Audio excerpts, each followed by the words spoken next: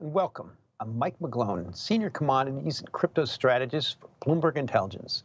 Welcome to the Bloomberg Crypto Summit. Very excited today about our lineup, but I need to start by acknowledging our sponsors, BitGo and Grayscale Investments. Before we get started, we need to go over a few housekeeping items.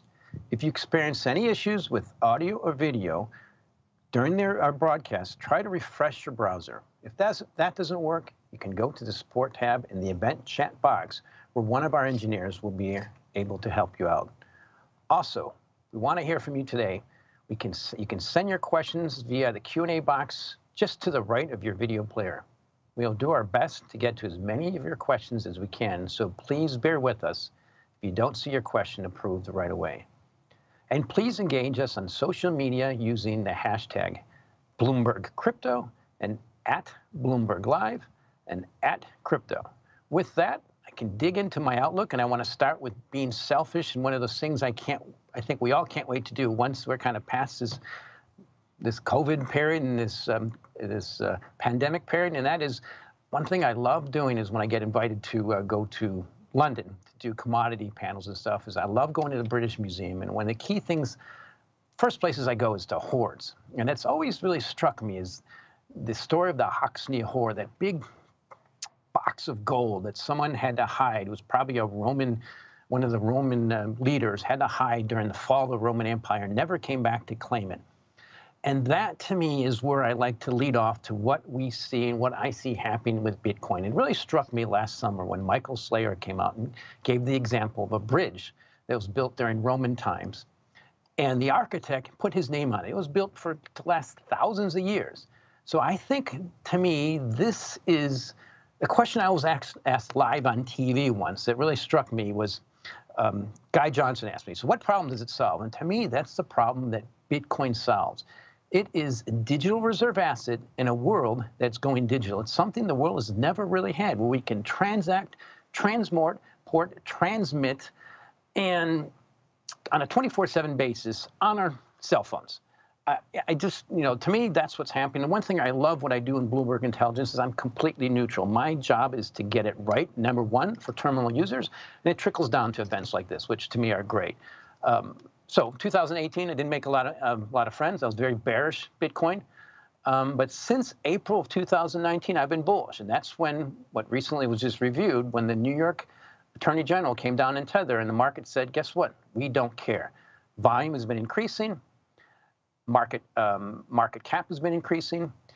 And at this juncture, I look at it as a strategist, what's going to make it stop? So two key words we need to think about, I think, for the future and to think about in cryptos is prudent accumulation. I think that's what's really happening.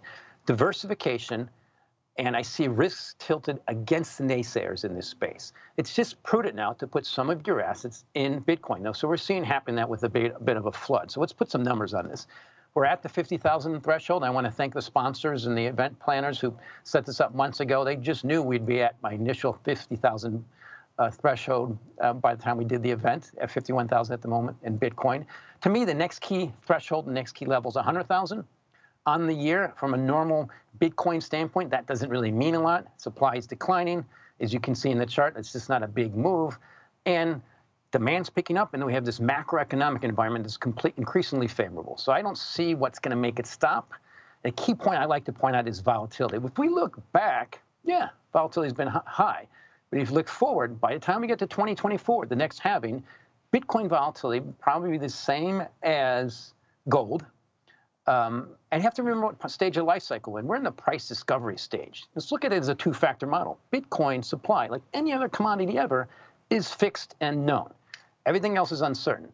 So in the stage of the life cycle, I look at it, something's got to trip that up, which I can't predict. Otherwise, we should just keep doing what Bitcoin's been doing for its history, appreciating. Then, of course, we have the rest of the space. Well, what I want to point out about the rest of the space, which are a lot of our guests and we'll be digging into, is digital dollar dominance. That's what I want to leave you with before I go to our first panel, and that is the use of digital currencies is accelerating in digital assets, but the dollar is dominant. By trading volume, it's dollar trading of digital stable coins, most notably Tether, is more than double that of Bitcoin. So if our government's worried about crypto assets, I think the best thing we can do is embrace it with regulation, just like we did the internet. So with that, I want to move on to our first panel with Glenn Hutchins. As Eric explained to me, Eric Shaxer explained to me as I was getting my dome covered in the makeup room, Glenn was one of the first, he described as more traditional investors who latched on to cryptos and Bitcoin and understood it, but more from a technical standpoint. I'm more macro markets. So with that, Eric, I want to pass it over to you. Take it away.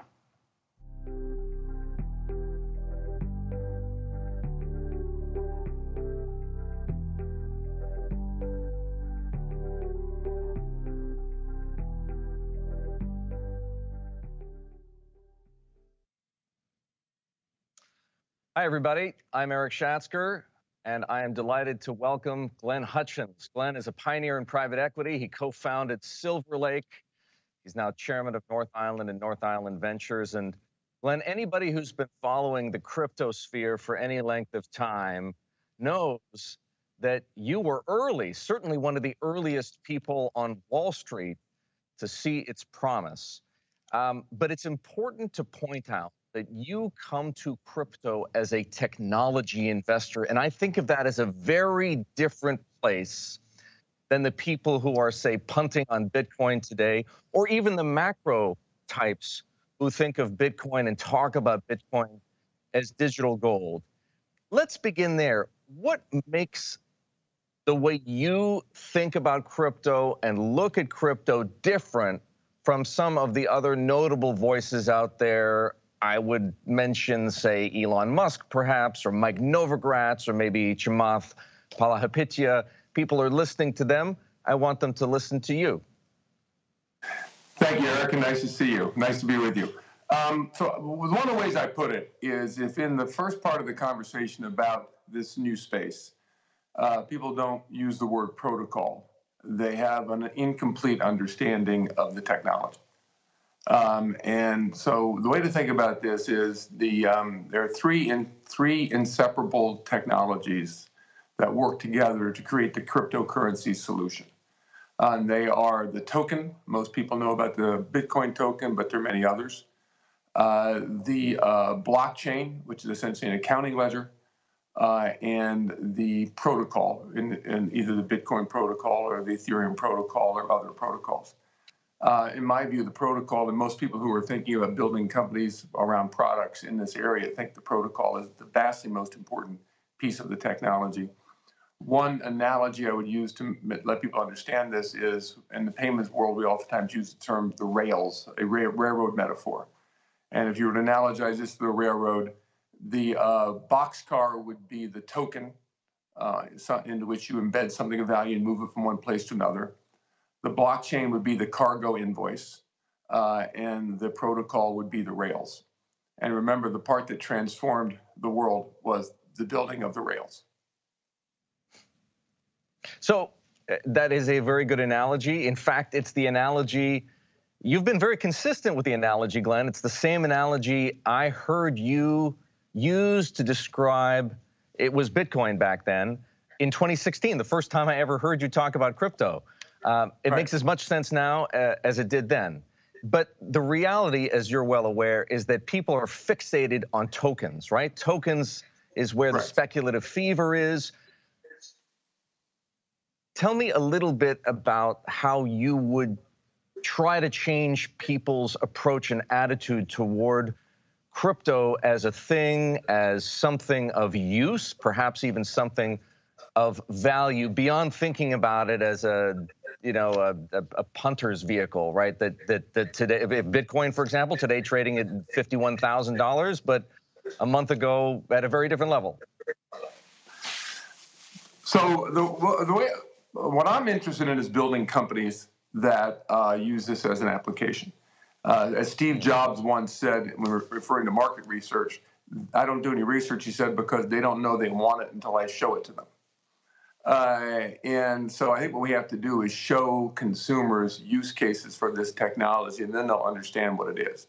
A very good one that's out there right now is a product called NBA Top Shot, which is produced This is actually, I mean, people may not be familiar with it, but it's a craze, right? It's sweeping through the collectibles community. and through the sports world. Right. So it's digital trading cards. You buy a trading card. It's issued by a company called Dapper Labs. The first application is with the NBA, and they issue cards that are unique video images of individual players doing individual kind of moves in a game. A famous one right now is Zion Williamson swatting a blocked shot up into the stands. And you uniquely own that image and you buy it at an auction from Dapper when they auction it off to begin with, and then it trades on their Flow network or protocol. I use the words network and protocol reasonably interchangeably. And then it settles on their blockchain. The Zion Williamson, last I looked, it's been a few days, so it moves around, but the Zion Williamson trading card, which was issued, I think, in the teens in terms of dollars, is now trading at $200,000.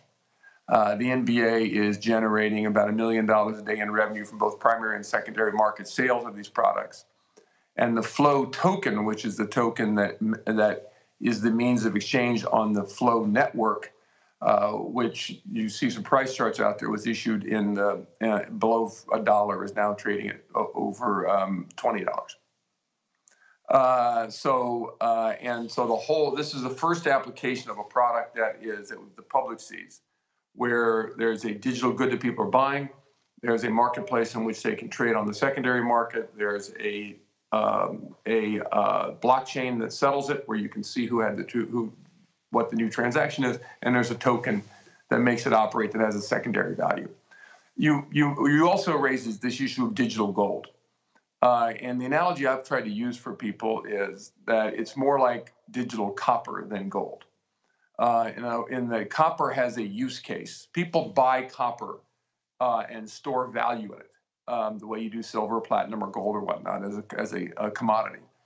But copper historically grows or declines in value based upon its use case. If people are building more houses and doing more wiring in their houses, the value of copper goes up, and the same in reverse. So it is both a store of value, but it also is an industrial metal that's used with a particular purpose. That's the better way to think about tokens than it is just a gold equivalent unit. Well, let's talk about tokens and Bitcoin specifically, because you do hear about Bitcoin being the digital equivalent of gold all the time. It's popular in the macro investing community. Bitcoin is digital gold. Bitcoin's a commodity. Bitcoin is a store of value. Bitcoin is a hedge against inflation. Is any of that true in your mind? Just the way you buy metals and they can be stores of value, hedges against inflation, et cetera, yes.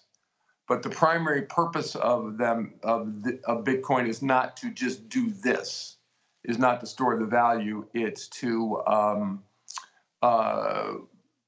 have a use case that makes it valuable. And so the other way to think about this is a song or a movie is more valuable the extent to the owner of the copyright, to the extent to which it's played more. So if you have a token on the Flow token on the Flow network that's operating NBA Top Shot, has grown in value because of the use of the token to transact on the network. Okay, but that's different from what we see happening. Again, I'll use Bitcoin as an example today, right? Bitcoin goes from 40 to 50,000, not because the use cases for Bitcoin are getting any better. In fact, one could make the argument, and it's been made by many, that the use cases for Bitcoin are actually quite minimal. They're exciting for other tokens, but Bitcoin doesn't have many.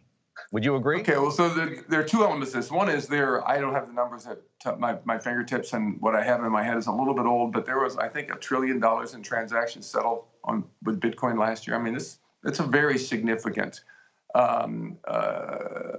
commodity that's being transacted as a means of exchange. Yes, right. But also for all sorts of financial transactions around the world, and it's growing substantially in use. But I would say there's one of the issues that one needs to get one next level down to think about this is that if there is a problem with Bitcoin, it's that it is, and there are a couple of problems. Take a step back. Academics and regulators see problems as obstacles entrepreneurs see problems as opportunities. And so, yes, it is true there are some significant problems with Bitcoin. Yes, it is true there were significant problems 25 years ago with email. That didn't stop us from perfecting that technology and making it now ubiquitous. So one of the problems with Bitcoin is that it is expensive to do the what's called the mining or the transaction. What I think of as the better analogy than mining is transaction processing, because energy intensive. It's very and capital intensive, because you have to buy all this what they call mining equipment, which is really high-end servers, and so that's because the solution that's at the heart of the Bitcoin technology is called proof of work, which means in order to use the cryptography necessary to make a transaction secure and also put it on the blockchain in a way that's authentic, unalterable, and accepted by the community, requires the solution to a very complicated math problem, cryptographic problem that the person running the data center who solves that problem puts the block on the blockchain and then is paid in a fraction of a Bitcoin to do that. So that turns out to be a pretty expensive solution to the cryptography part of this puzzle. The creation of Ethereum and then other tokens like that had put us in a direction called proof of stake, which is a much cheaper way to validate a transaction, where you just use the tokens you own on the network to stake the network, to guarantee the transaction, as it were, and then get paid a minor fee to do that. That's more valuable for, that's more useful for larger numbers of smaller transactions that don't require the huge amount of security that the Bitcoin solution offers. And it's also what's behind most of what they call NFTs, non-fungible tokens, like Flow and others. And so what people can do, and I think what you're seeing happening, is people are taking their the value from the transaction out of the non-fungible token networks, where they can be done rapidly and cheaply, and then bringing them back into Bitcoin at the end of the day in larger amounts of transactions.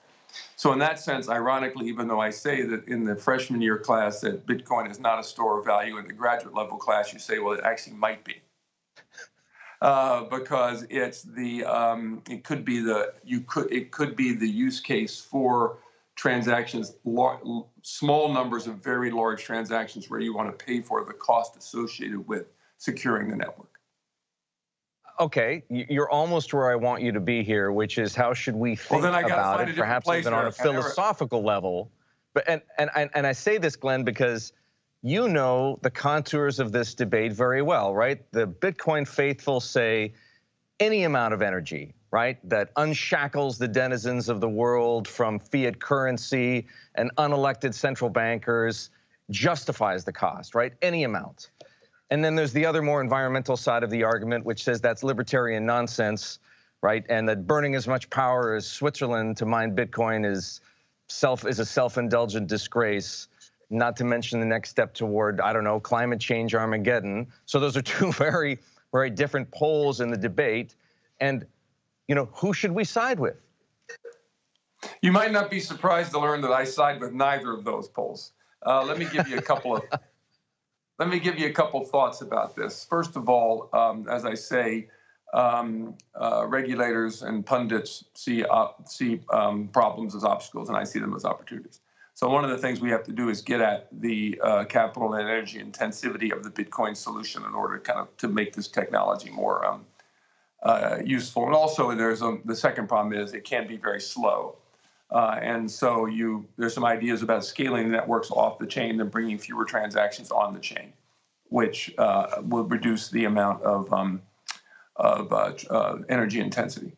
But but let me make a bigger point here. To take a step back, there are three key elements to the Bitcoin solution to the problem of trust-free exchange, which is where this all comes from, the famous Byzantine generals problem. And they are distributed systems, game theory incentives, and cryptography.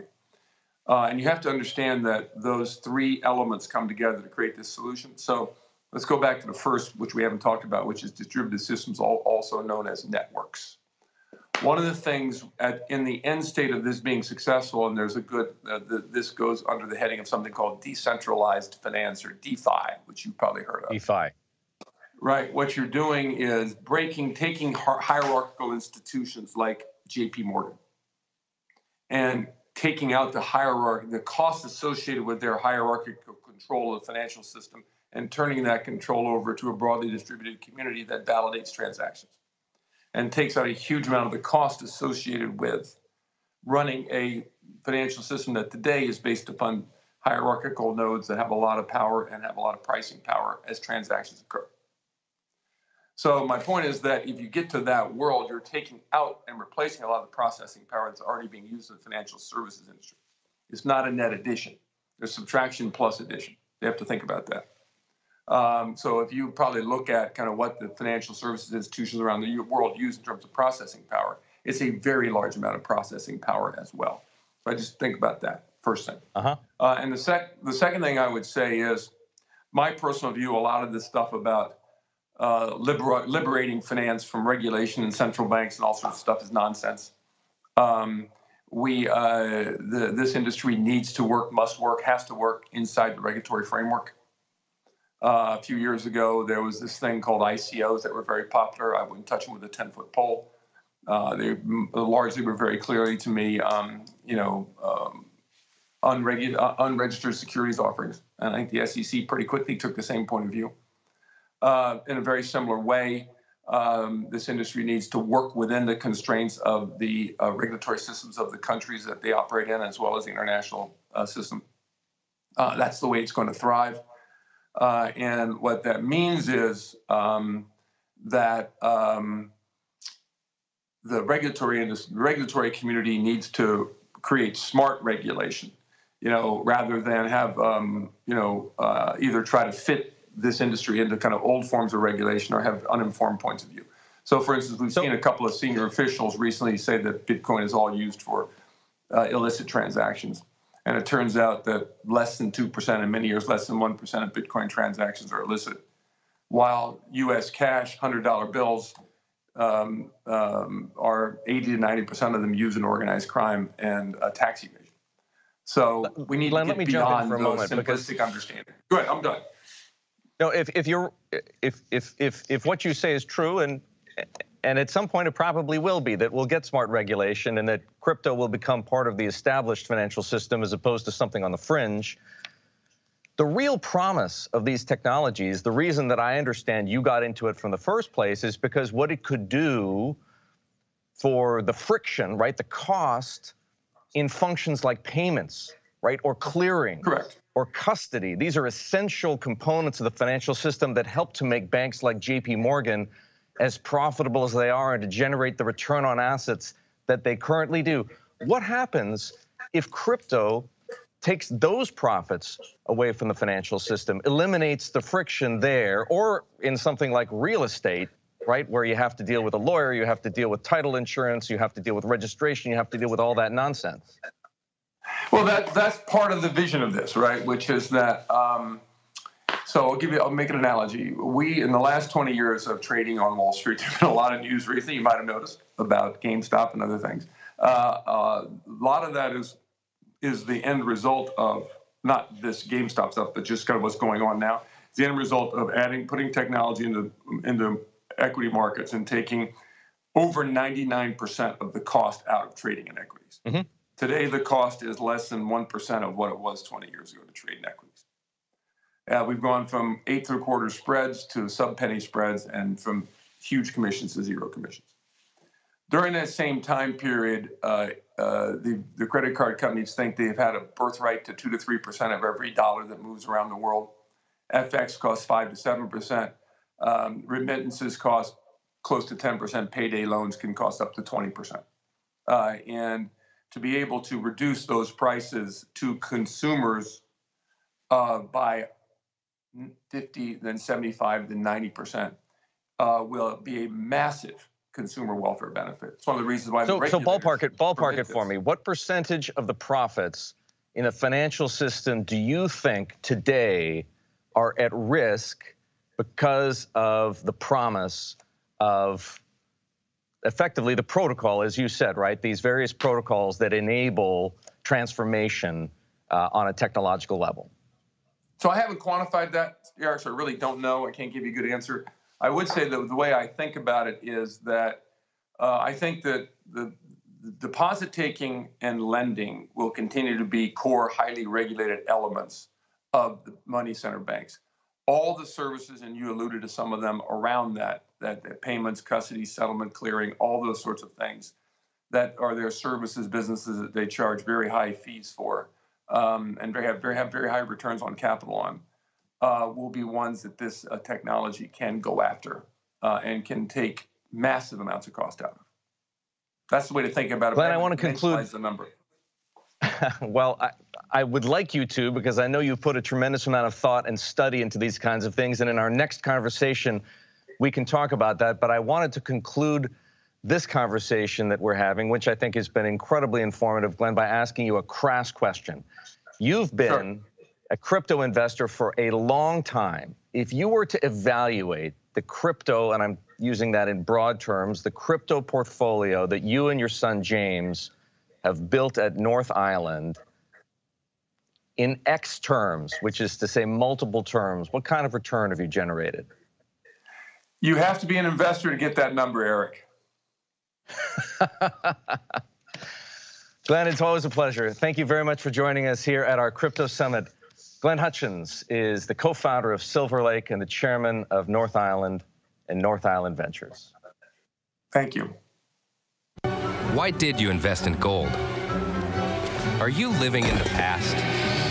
In a digital world, gold shouldn't weigh down your portfolio. You see where things are going. Digital currencies like Bitcoin are the future. They're secure, borderless, and unlike gold, they actually have utility. Leave the pack behind. It's time to drop gold. Go digital. Go Grayscale. Hello, and we're back. And thank you, Eric and Glenn, for that. I was impressed with your matching glasses. I don't have mine on right now, but maybe I should put them back on so I can see and hear better. But I'm excited about our panel with Cathie Wood of ARK Investment Management and Michael Schoenstein of Grayscale Investments. I want to start off right away by cutting to the chase with having two great panelists like you. I want to get right to what you think, where we're going in the future. And Cathie, I'm going to start with you with a tough question. As a strategist, I always look forward, okay, where are markets going and why? And the key things, the key inflection points that really kicked in for me this year was when the world's largest automaker by market cap, as we know who that is, Tesla, started allocating some of its wealth to Bitcoin. And since that's happened, let's see, Tesla's up about 35%, Bitcoin's down about 15%. Now, I'm a strategist. I'm always looking for things to kick in and make the market look different. But one thing that's really I look at is volatility on Bitcoin has dropped to the lowest ever versus Tesla, depending on how you measure, looking 260 days or so. But you're an investor in both of those spaces. And that's why I want to start out is what's your thoughts about what I just said? And if you think I'm an idiot, please say that. And looking forward, what's your thoughts, most notably for Bitcoin and potential that relationship with the world's largest automaker? Sure. Well, we're, as you know, very optimistic on both. I think the biggest surprise to us in the last year, we expected institutional investors to start moving into Bitcoin. On that score, MassMutual was a surprise, a positive surprise. To think about all the hoops that MassMutual had to go through to put $100 million on its general account, even though it's 0.001%. They had to go through a lot of regulatory hoops. So that was a big surprise, or a positive surprise, though we expected institutional investors to start moving in. What we did not expect from institutions was, the diversification on their balance sheet, diversification of their cash assets into Bitcoin. That has been a positive surprise that we think is going to continue. We think that and there's another thing that we think could come out of this related to it. You think about 60-40 when you talk about balanced accounts, 60% equity, 40% bonds. Well, look what's happening to bonds right now. talk about the need for diversification here. If we are ending a 40-year secular decline in interest rates and are even just flattening out or moving up slightly, that asset class has done its thing. What's next? And we think crypto could be the solution there. Well, I want to transition to Michael. Now, my key thing you said was if. Why should we be ending a 40-year trend in lower rates when I look at it, this is one of the most significant deflationary periods I've ever seen. Like you pointed out in your radio interview the other day about, the average cost of an EV is going to drop to $18,000 a gallon, per unit. And I look at things like natural gas. The best indicator of deflation ever seen is down 80% from its highs and just can't go up. I'll transition to Michael with that in a second, but why would we, I look at it as trend's your friend. Why should we end that trend of lower rates? Right. Well, I think unless we're going to negative rates or, the spreads have come down so low, Treasury yields are so low because of quantitative easing. I don't think rates are going up a lot. I agree with you. We are in a deflationary environment for two reasons. One is massive innovation, which is technologically enabled and deflationary in nature. And then the second is creative destruction, which is caused by disruptive innovation, forcing highly leveraged companies to cut prices to support their debt service. So we see those two coming at us, yes. But we do know there's a concern, given all of the quantitative easing and the unhinged monetary policy. There's no rules-based monetary policy out there, except for Bitcoin and crypto. So we think this diversification makes sense in terms of cash, but fixed income has really done 40 years of very hard work. And sure, we'll be in a deflationary environment, but if Bitcoin represents a new asset class, why not move into it? So thus part of your investment in Grayscale funds, which is where Michael kicks in. Yeah, Cathie hit the nail right on the head. If you boil down her commentary, which is spot on, if you're an investor in today's environment, you are having to navigate an environment unlike we've ever seen before. Not to mention there are investment opportunities that are now available that have been related to the birth of entirely new asset classes like cryptocurrency. And it's great to see forward-thinking investors like Cathie and her team embracing that. I think certainly thinking through the macroeconomic policy that we've seen in the wake of COVID, that has been something that has resonated very meaningfully with our institutional investor audience. The fact that assets like Bitcoin are verifiably scarce and thinking about that quality as compared to perpetual money printing is a very large juxtaposition.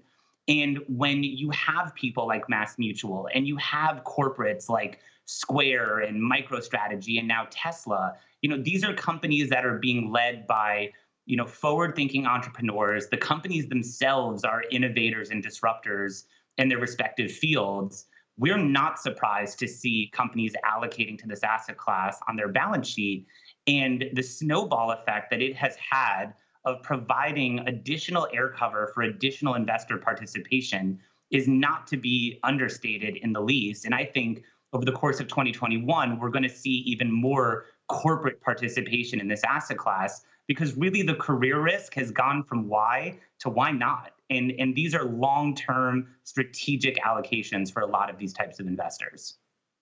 Well, Michael, my colleague Eric Belchinas and James Sayford pointed out that the Grayscale Bitcoin Trust, if it was an ETF, would be the top 2% of volume and asset flows on the planet. I think that's part of the innovation, including from the ARK investments. But the key thing I also see is a major shift. I like to compare fund flows in that GBTC versus outflows lately, and the total holdings of gold. And I see that trend kicking in. Like today, you see gold down almost 2% and Grayscale Trust up almost 2%.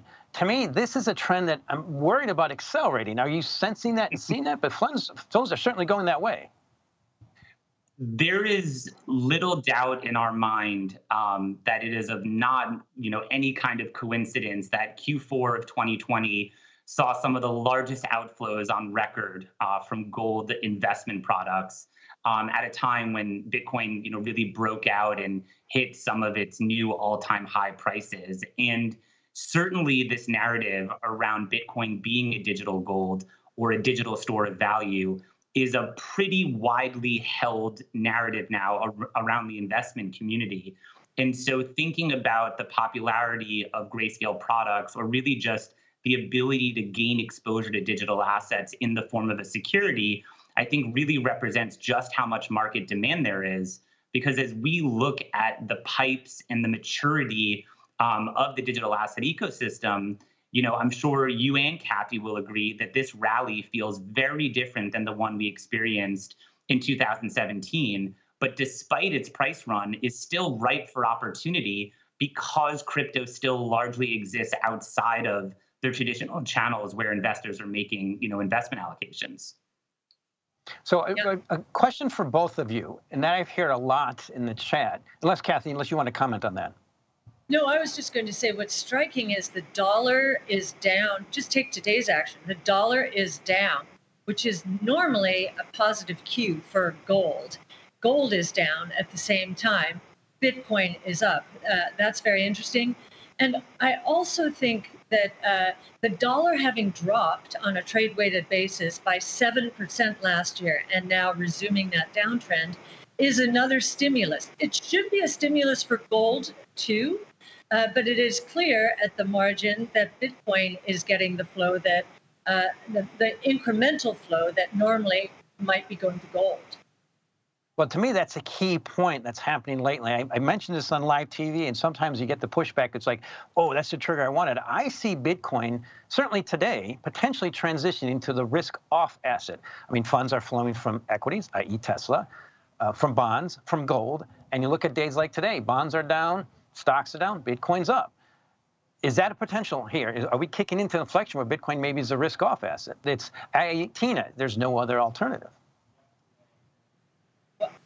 I think we're in such early days here. When you think that the market cap or network value of Bitcoin is roughly $950 billion, think about that in the context of an Apple. It's less than half of Apple's valuation. And here we're talking about the reserve currency of the crypto asset world, the first global digital monetary system.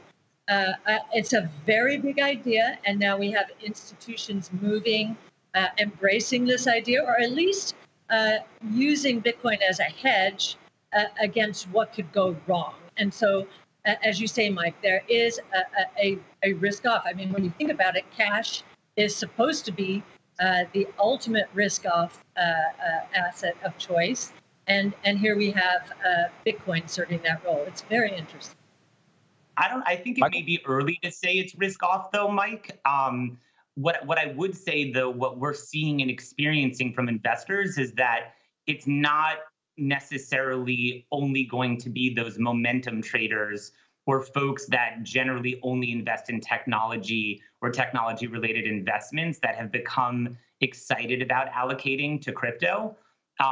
Thinking about our investor base, we're really starting to see allocations across investor mandates. And it's not just global macro folks for whom crypto now could certainly be considered to be part of the ways in which they invest in their investment mandates, but it's really moving towards even value investors, risk arb investors. It really runs the entire gambit. And I think, the reason why I say it may be early to call it risk off is because it's now generally going to be accepted as something that everyone can evaluate as an investment option, but I still would say it's not necessarily something that's going to be appropriate for every investor out there. Well, that's a good point. Clearly, go ahead, Cathie, sorry. No, I agree with Michael on this. We are so early. That $950 billion market cap gives you a sense, or network value gives you a sense of how early we are, and the various use cases that we have written about. Yassine El-Mandra, our crypto analyst, we've got the white papers on our site, arkinvest.com, has delineated as institutions move in, where an appropriate asset allocation will be, given risk and return parameters, various ones. And we also have dimensioned the use cases, the insurance policy that this represents against not only unhinged monetary policy, but outright confiscation of wealth in other countries, demonetization, trade settlement. When you aggregate all of these use cases for Bitcoin and assume a conservative allocation, let's say in the terms of cash or insurance policies, you do get into the trillions of dollars of market cap potential out there. So very early days. I think that's a key word I want to expand on, is early. And I really appreciate you saying, Mike, it's early to say it's going risk off. That's my job, is try to figure those things out ahead of time and watch the little fund flows and everything. And I need pushback, because when everybody agrees with you, it's a lesson you learn as an ex-trader, then you're usually wrong. But I want to bring in a key point about early days, and it's these dangling carrots that keep me very bullish, and that is ETFs in the US. And I didn't say singular, it's plural. Obviously we have in Canada. Now, this is a question for both of you, and it's something that comes up in the IB Bloomberg chat all the time about this Grayscale premium. And I've been pointing out forever, here's the 200-day moving average of the premium. It's going down with maturity and everything. But what's happened in Canada with the advent of the ETFs is some of the other trusts have gone to a discount.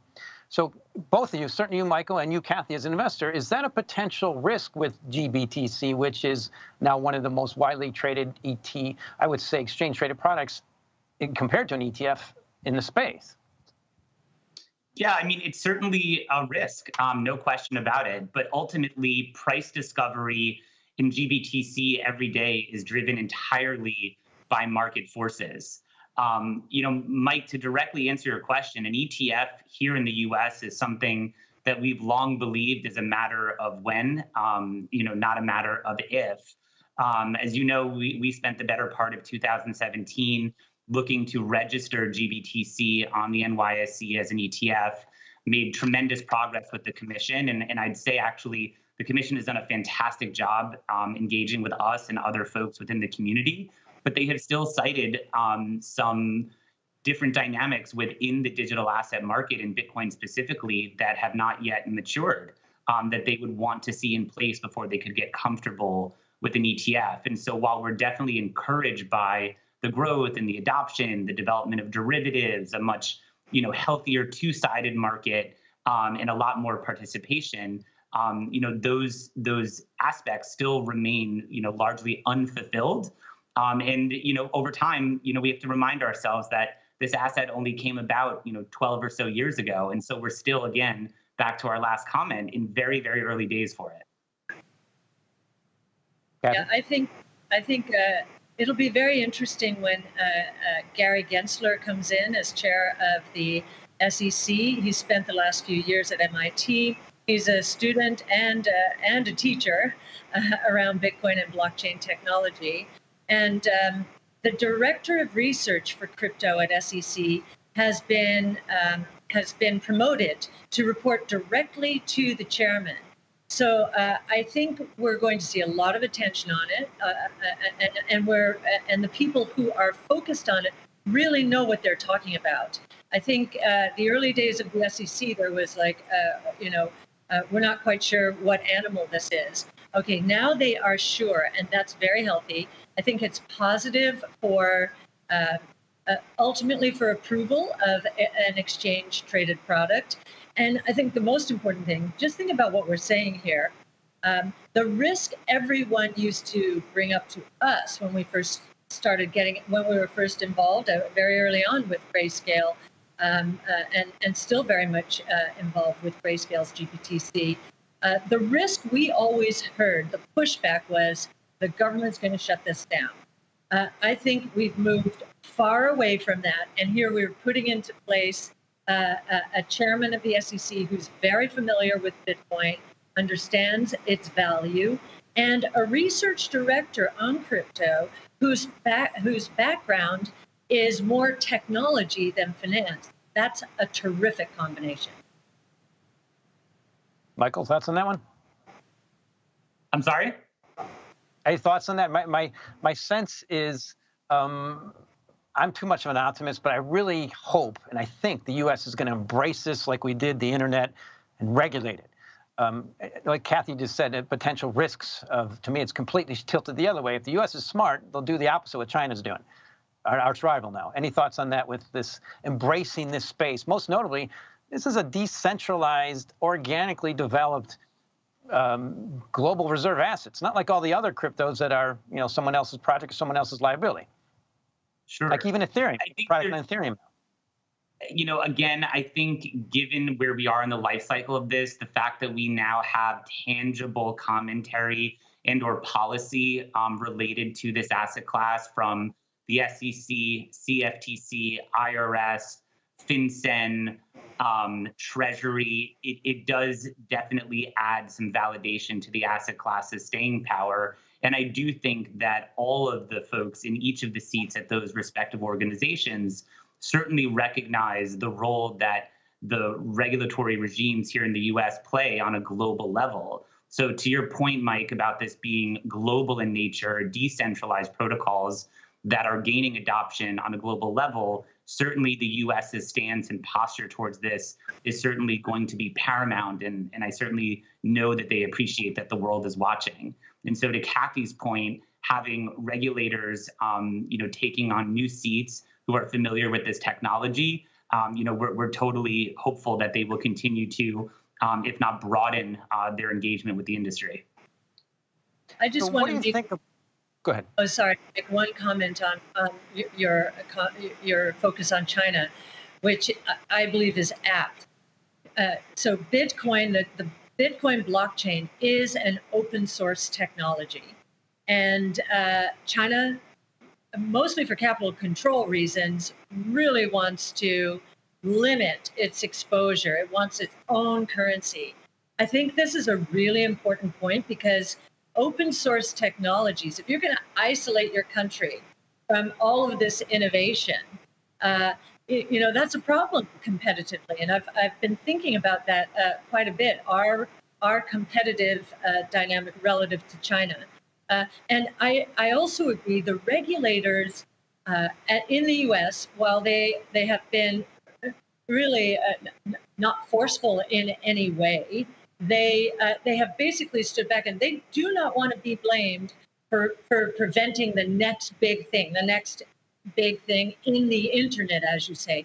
And I see there's a question here about the technology. Is this going to be old tech? I think that the beauty of the Bitcoin blockchain is that its speed and cost are not, you've heard this before in the community, are not bugs. They are features. This is the most secure blockchain out there. And so the idea of digital gold in the most secure network in the world is really an important concept here. So no, it's not old technology. There are going to be other technologies, other blockchains for other use cases that will not serve the same purpose as Bitcoin, but I don't think that they will obviate Bitcoin's role. I think Mike, that's any right. thoughts on that question? Go ahead. Yeah, I mean, as we think about the role that Bitcoin plays, as well as the adoption and the development of other technologies and digital asset protocols, I think for us, it's become quite clear that there is going to be differentiation amongst these protocols. And I often try and analogize it for a lot of investors to actually the precious metals family. Gold, silver, platinum, each exist side by side with different prices, different use cases, different addressable markets. And so if you think about that in the context of digital assets, there is a future state where quite possibly Bitcoin, Ethereum, Litecoin, all the various protocols that are continuing to gain adoption, the development of DeFi now, these are all different areas that are unlocking either value, creating savings, disintermediating, the trusted system that we are now very, very much accustomed to being a participant in. And so it not necessarily is, in a lot of investors' eyes, going to be a winner-take-all scenario with Bitcoin, but also to Cathie's point, the open source nature of many of these protocols like Bitcoin are really, really important to remember, because over time, as the technology gets challenged, as new features need to be added into the protocol, the open source nature of it allows it to morph and grow and mature and add additional functionality over time. And so again, given that we're in the early days of it, and Bitcoin hasn't changed all that much over the last few years, that doesn't mean that the development community has slowed down at all. If anything, it's probably as robust as it's ever been, but there is a shared appreciation that Bitcoin hasn't somehow been broken or changed too much, and is still thriving and growing today. One thing I'll add to that is we watch the developers, the number of developers associated with each protocol. And with Ethereum, it's exploding. Bitcoin, the number of Bitcoin developers is still moving up, steady apace. Given the difference between the protocols and the networks, that makes sense to me. So one thing that I think we will need to focus on in terms of keeping or sustaining Bitcoin's blockchain as the most secure out there is we will need to provide support over time as an investment community for the health and sustainability of this network. So I'm looking forward to getting involved with the community. I already have in some ways, because this is very important. It's a global monetary system. We've never seen anything like this before, and it's rules-based, and it's going to make the world a better place. I think that's well described, and I appreciate you bringing that out. And also you, Michael, mentioned the precious metals, gold, silver, platinum, palladium. As a strategist, I cannot look at gold anymore without considering Bitcoin, because I think the planet, everybody who's ever held and used gold in the past, who's going to allocate it, knows that if they don't have some of that in Bitcoin, they're at risk. So I want to bring out that key thing that I think about daily. I want to grab this from you. Is what are the key risks you are afraid of, we should be aware of in this space? And maybe we should start with you first, Michael, and then go to Cathie. I think every day that Bitcoin doesn't die gives all of us greater confidence that Bitcoin is going to continue to fulfill its ultimate potential and promise. I've been involved in this space now for 8 years. I can't tell you how many times I've either been told or read that Bitcoin is dead, or somehow something has surfaced to become a Bitcoin killer. And so for me, I think one of the biggest threats is probably just education and the lack thereof. So when we are able to get in front of audiences like we are today, it's really, really, really important to kind of dispel a lot of these preconceived notions that a lot of folks have not shrugged off. People still say, Bitcoin failed. I can't buy a latte with Bitcoin.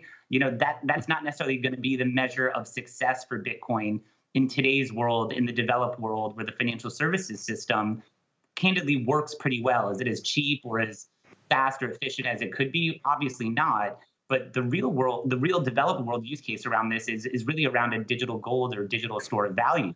And so one of the things that I think we're very committed to is education, and particularly education for policymakers. There's a question here about Janet Yellen's comments on Bitcoin. And so, recently Grayscale donated to the leading think tank in DC called Coin Center, which is really not only developing, some of the best thoughts and practices around how to innovate and ensure that as regulators are often furnished now with policies or bills related to digital assets, that they don't dismiss them based on their lack of engagement or understanding of them, but rather can really approach them in a really informed way. And so I think regulatory clarity is something that we've achieved and is not stopping investors from participating today. But we actually view this as further regulatory clarity actually being an opportunity that can continue to substantiate the asset class and help it actually kind of foster innovation around it. Yeah, and I'll add another element that Janet Yellen brought up, I guess now Treasury Secretary Janet Yellen brought up, was the environmental risk. And that's the pushback we're getting because of the movement, the ESG movement out there, which has maybe the SEC is questioning it in the U.S., but in Europe, it is very strong movement. And again, Yassine El-Mandra, our analyst, has dimensioned the kind of energy use in gold mining and the energy use in traditional financial services, including trade and settlement, right? And Bitcoin's energy use compared to those is a fraction. And if you look at where the energy use is, a lot of it is around hydropower and other renewables, but particularly hydropower. So again, much cleaner than traditional businesses running on electricity. So it's been interesting that has become such a focal point. I think this is part of the whack-a-mole. They've been losing, and so this is the next mole. And I think it's easily countered in terms of narrative. Exactly. There should not be a narrative somehow, Mike or Cathie, to her point, that Bitcoin is somehow heating up the globe.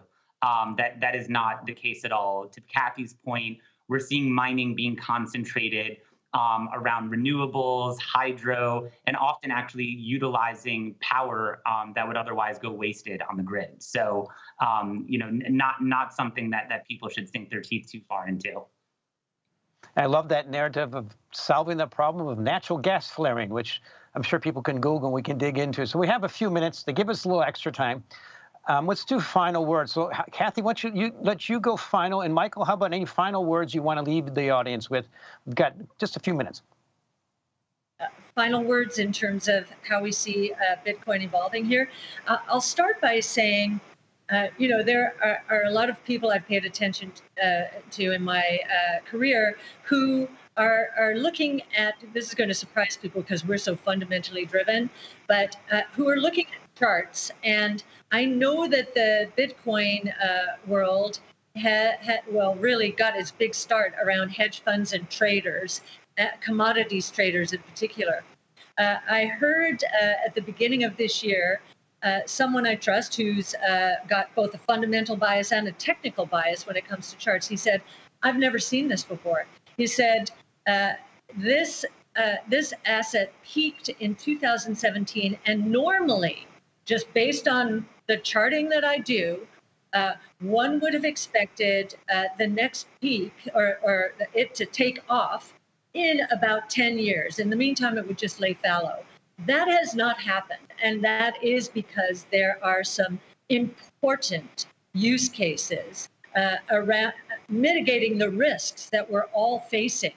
And so again, the big surprise to me was a substitution for cash on balance sheet. So you can say partly risk off, but really insurance policy.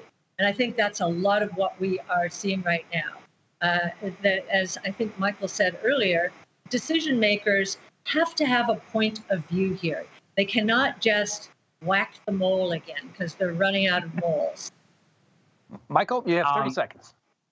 That's well said. I think, Mike, if someone had told anybody to buy Apple or Amazon stock a decade ago, back then people would have said, those were very strange business ideas, very strange companies.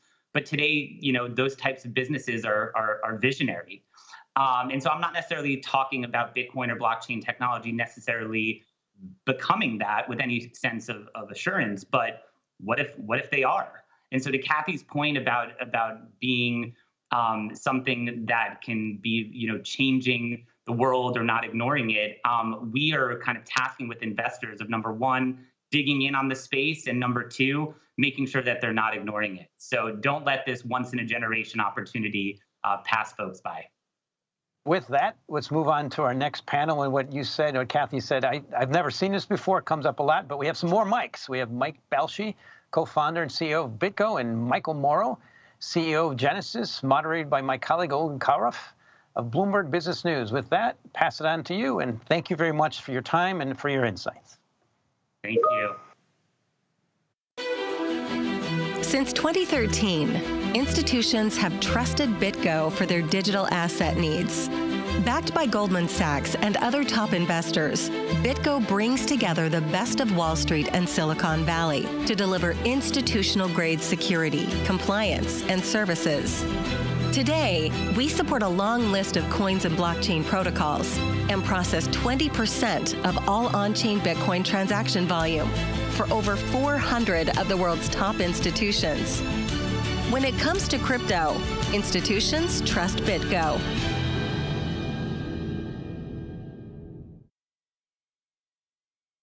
Good morning and welcome to the panel on prime brokerage. My name is Olga Karif and I'm a journalist with Bloomberg. I cover crypto, and here with me are Mike Belshe. He is CEO of BitGo, and Michael Moro, CEO of Genesis. And Mike Belshe, he got into providing crypto services in 2013 when he was holding Bitcoin for himself and some friends and needed a secure wallet to hold it all in.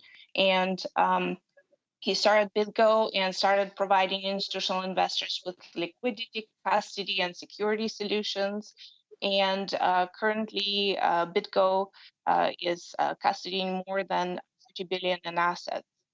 And then Michael Moro of Genesis has been CEO of Genesis since 2016 and has grown the business to more than 45 billion in annual trades, loans, and transactions. And before Genesis, Michael spent 6 years as vice president at Second Market, and before then, 6 years working in investment banking at Citi. And I was thinking that maybe kind of the first topic we would tackle is sort of what is the difference between traditional prime brokerage and crypto prime brokerage, and maybe we could start with Michael. With me, got it. Sure, happy to be here. Hi, everybody. So I think there's lots and lots of differences kind of between traditional prime brokers sort of in the equities world and what both Mike and I are building in the crypto world. And I think, largely what you're finding kind of in the equities world is a byproduct of kind of decades of kind of work that's being done to cater primarily to hedge funds within the equities world and to create a one-stop shop for hedge funds to utilize the prime brokerage platform for their transactions, for their borrowing needs, for their custody, as well as sort of fund admin, some of the back office functions in addition to kind of cap intro. And where we are, I think, in the crypto world is we're trying to bridge the gap between kind of the traditional Wall Street world and the crypto world, but really sort of make the experience of working in crypto very similar to what one might expect from the traditional prime brokerage world. And so, we're heads down, kind of building out what that bridge looks like, knowing full well that lots of nuances, intricacies, and differences in the crypto world, not just from a product perspective, but from a regulatory perspective, to kind of build it the right way. And I think our firms are both still on the building phase to try to kind of bridge that gap. And then Mike, anything you'd like to add? Yeah, I think we have the mission today, which is to make digital assets available to everybody around the globe. So whether you're retail investors that are holding it on your own, or whether you're at the institutional space, we want everybody to be able to participate.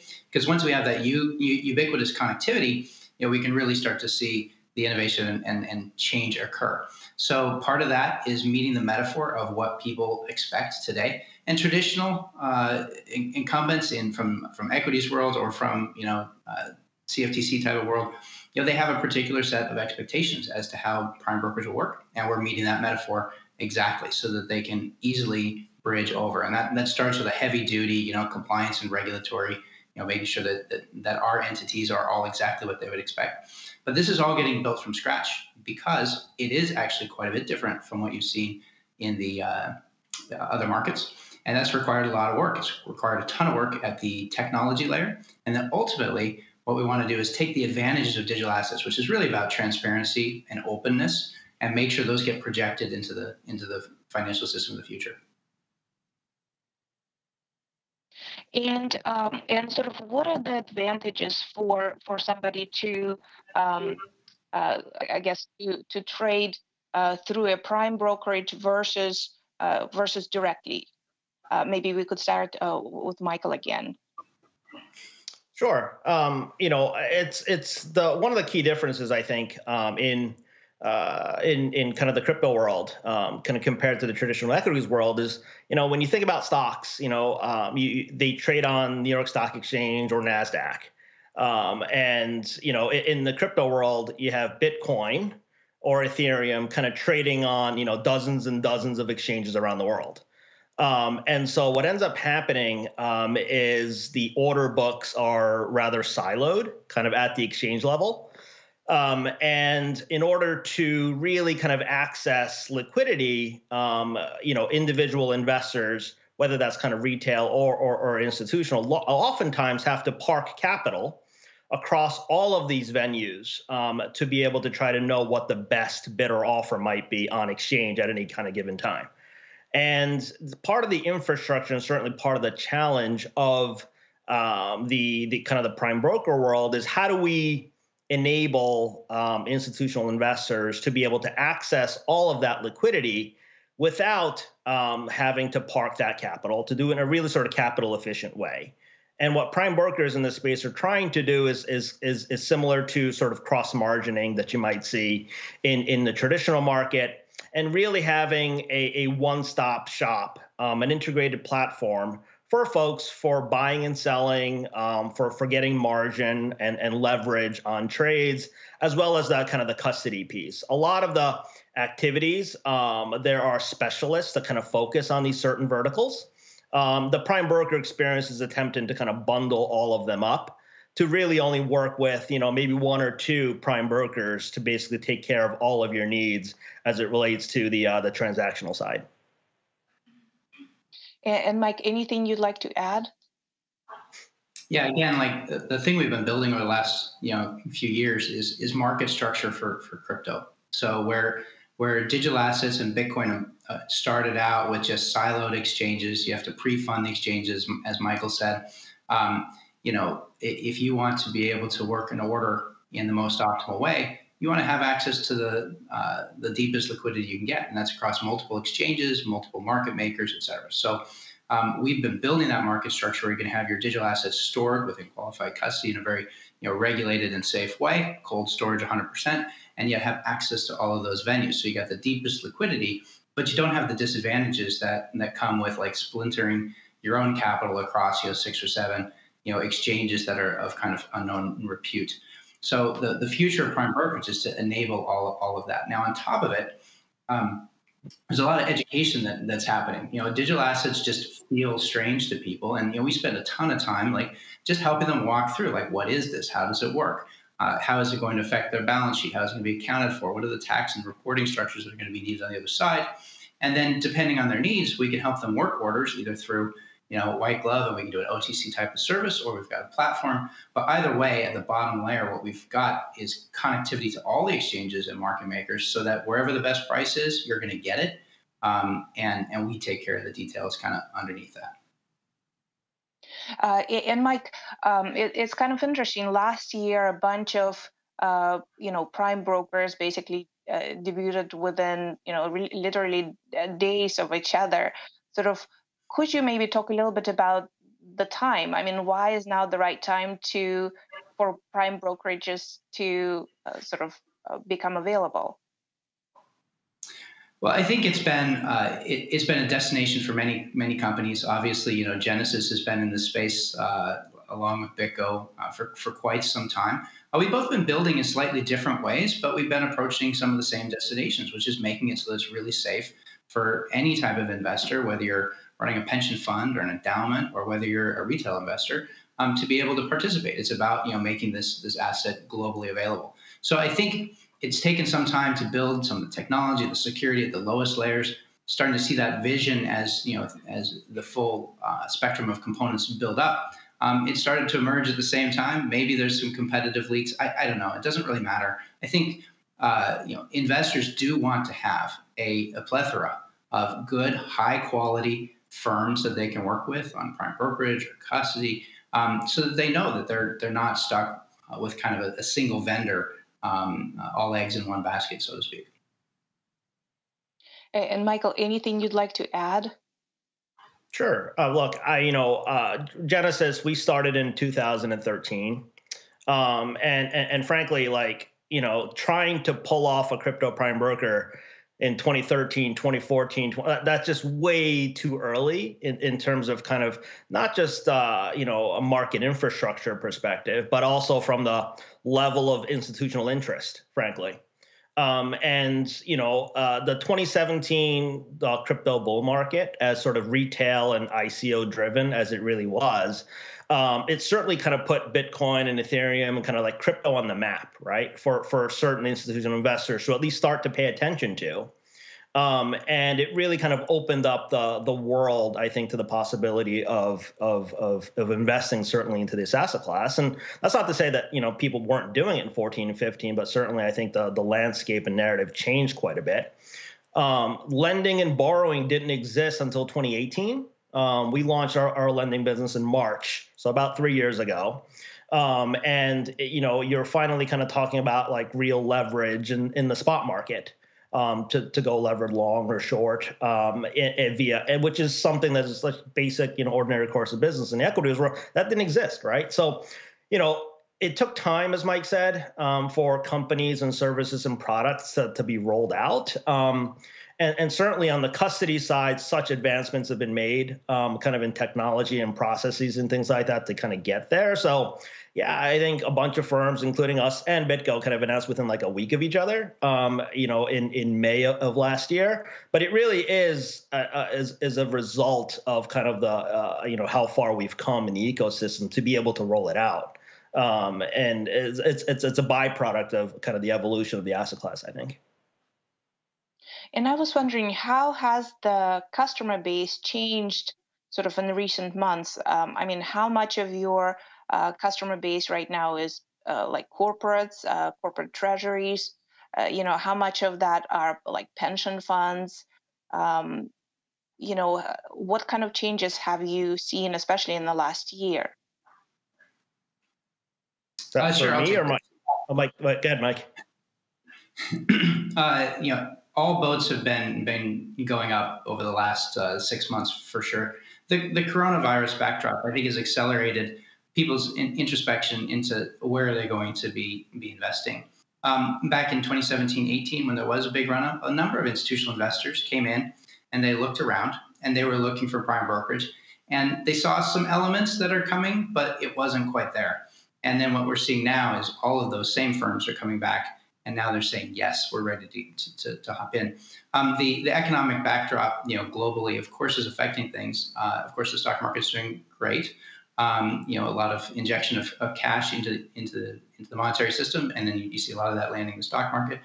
But bonds and getting a yield is terrible. So a hedge against the dollar is becoming more obvious as something that folks want, regardless of which class that they're in. So we're seeing all groups grow. But in general, this bringing investors into this space, you've got more aggressive and you got more conservative. What's really interesting right now is that you're seeing increasing numbers of the more conservative plays starting to come in. So this is where you are seeing endowments and pension funds and insurance companies starting to say, hey, look, maybe we need to have an exposure to this asset class because of what's coming down the pike in the future. And as they look to get in with large, $100 million plus investments, they're finding firms like ours that can service their needs, regardless of whether it's trading or leverage or whatever it may be.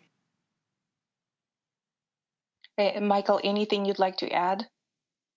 I think what's been really interesting, certainly in 2013, 2014, it was really kind of dominated, even kind of on the OTC side, by a lot of like high net worth individuals or kind of the venture guys who were really used to maybe Bitcoin does 100x from here, or maybe goes to zero. Like that binary outcome in the investment kind of fit into a typical, Silicon Valley like VC portfolio, right? So in Bitcoin, they weren't really taking that much risk that was any different than the risk profile of the rest of their portfolio.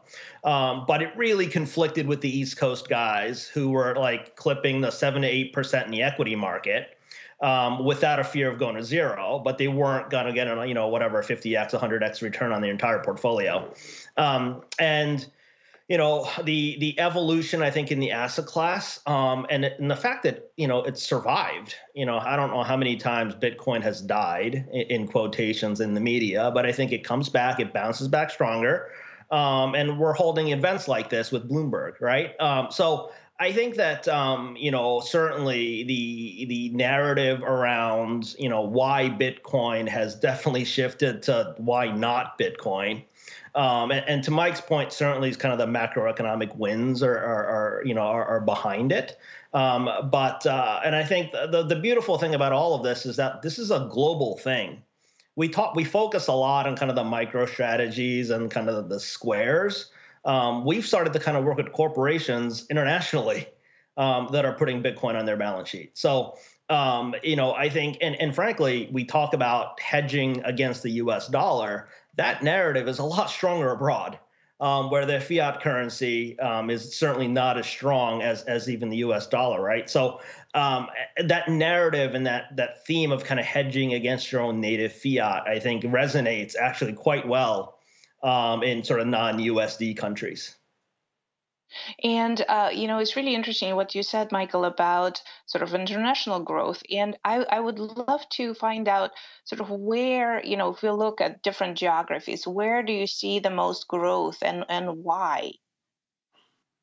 It's early, right? I think, I mentioned MicroStrategy earlier. I mean, that really kind of kicked off the corporate treasury wave, I'd say. And so we're really only talking about data that we have in the last 6 to 9 months, frankly, of trying to see what this is. And I think the momentum has certainly picked up in the last 2 to 3 months. But, in the last week and a half, we work with, a company in South America.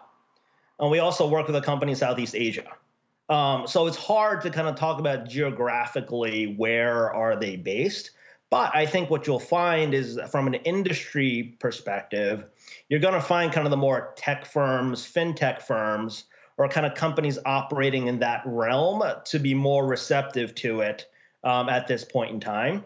You won't, and whereas, a company kind of in the industrial world, and maybe a lagger in terms of trying to adopt Bitcoin kind of at any level on their corporate treasury.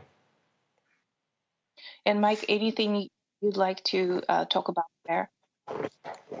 As you start to talk internationally, the regulatory environment gets splintered really fast. So, you kind of have to look at each region by region. And, you can start with different types of services, right? So, what's required from a custodial perspective? What's required from a trading perspective? What's required from a lending perspective? So we've got offices in Singapore. We've had that for quite some time. We're working with Maz. We've got our applications in to be able to provide all these services, but it's actually a little bit behind our U.S. efforts. Despite that, we actually do 50% of our business abroad. We've also got our BaFin license, which we're grandfathered in in Germany, to help with our EU efforts. We got Switzerland and things like that. So Michael's right. There's a tremendous amount of international demand. We see it from all over the planet, South America, Africa as well. And each one's emerging slightly differently.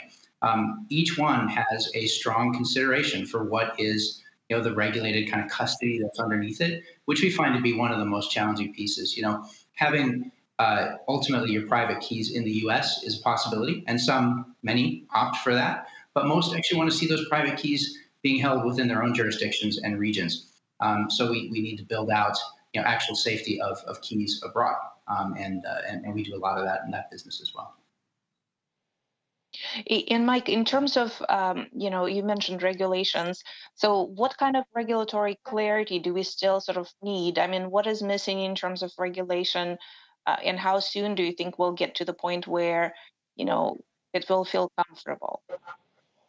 Well, I think actually we have pretty damn good clarity today in the U.S. Things are still emerging abroad. There's still a lot of rumors of things changing, but regulators are getting educated about digital assets just like everybody else, and that education has been growing pretty rapidly, especially in the last 12 months.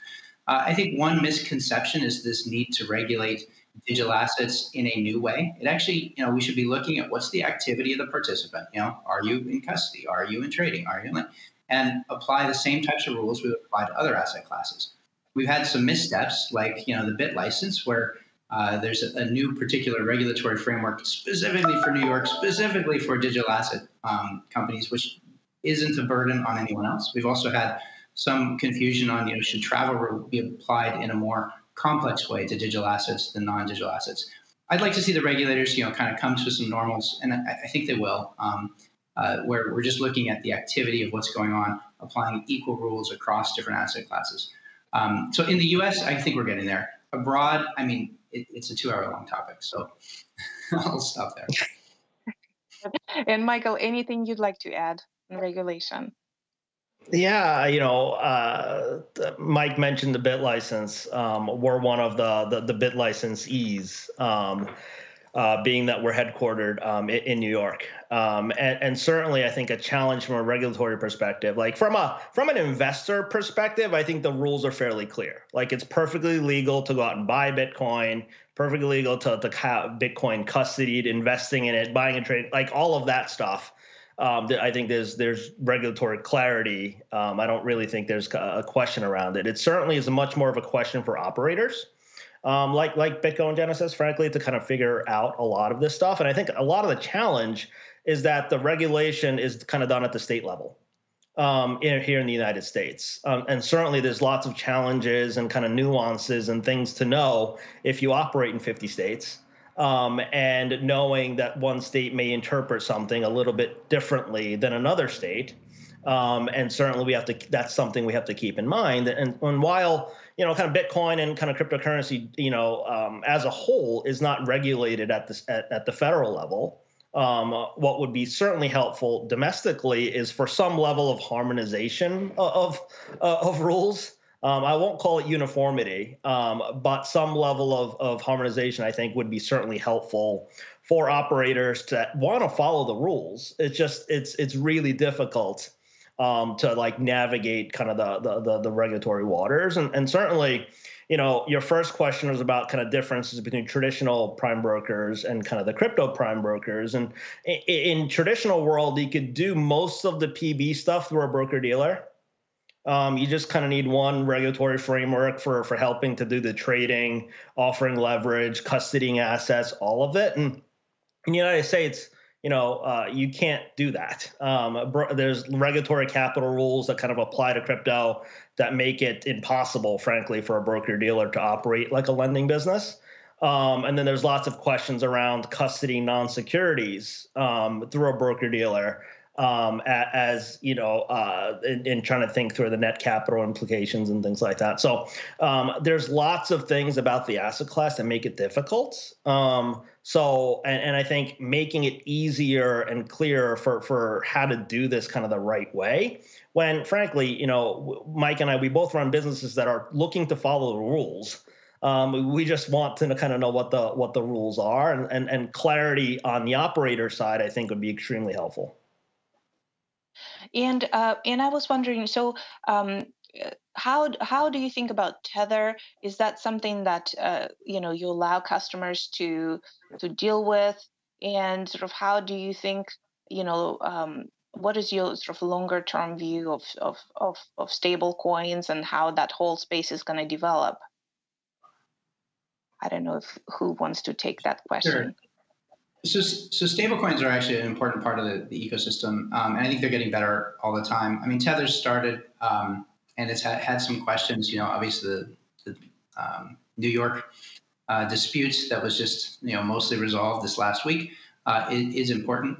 We do allow our clients to pick what stablecoins they want to use. I mean, our job as a custodian is safekeeping, and whatever you give us, we're going to keep it safe, and we're going to make sure that you get it back. So we don't have a problem there. But the good news is like there's a number of stablecoin efforts that are evolving, and eventually this will evolve into CBDCs as well. But USDC I think is doing a great job here in the US. You got the Paxos dollar as well.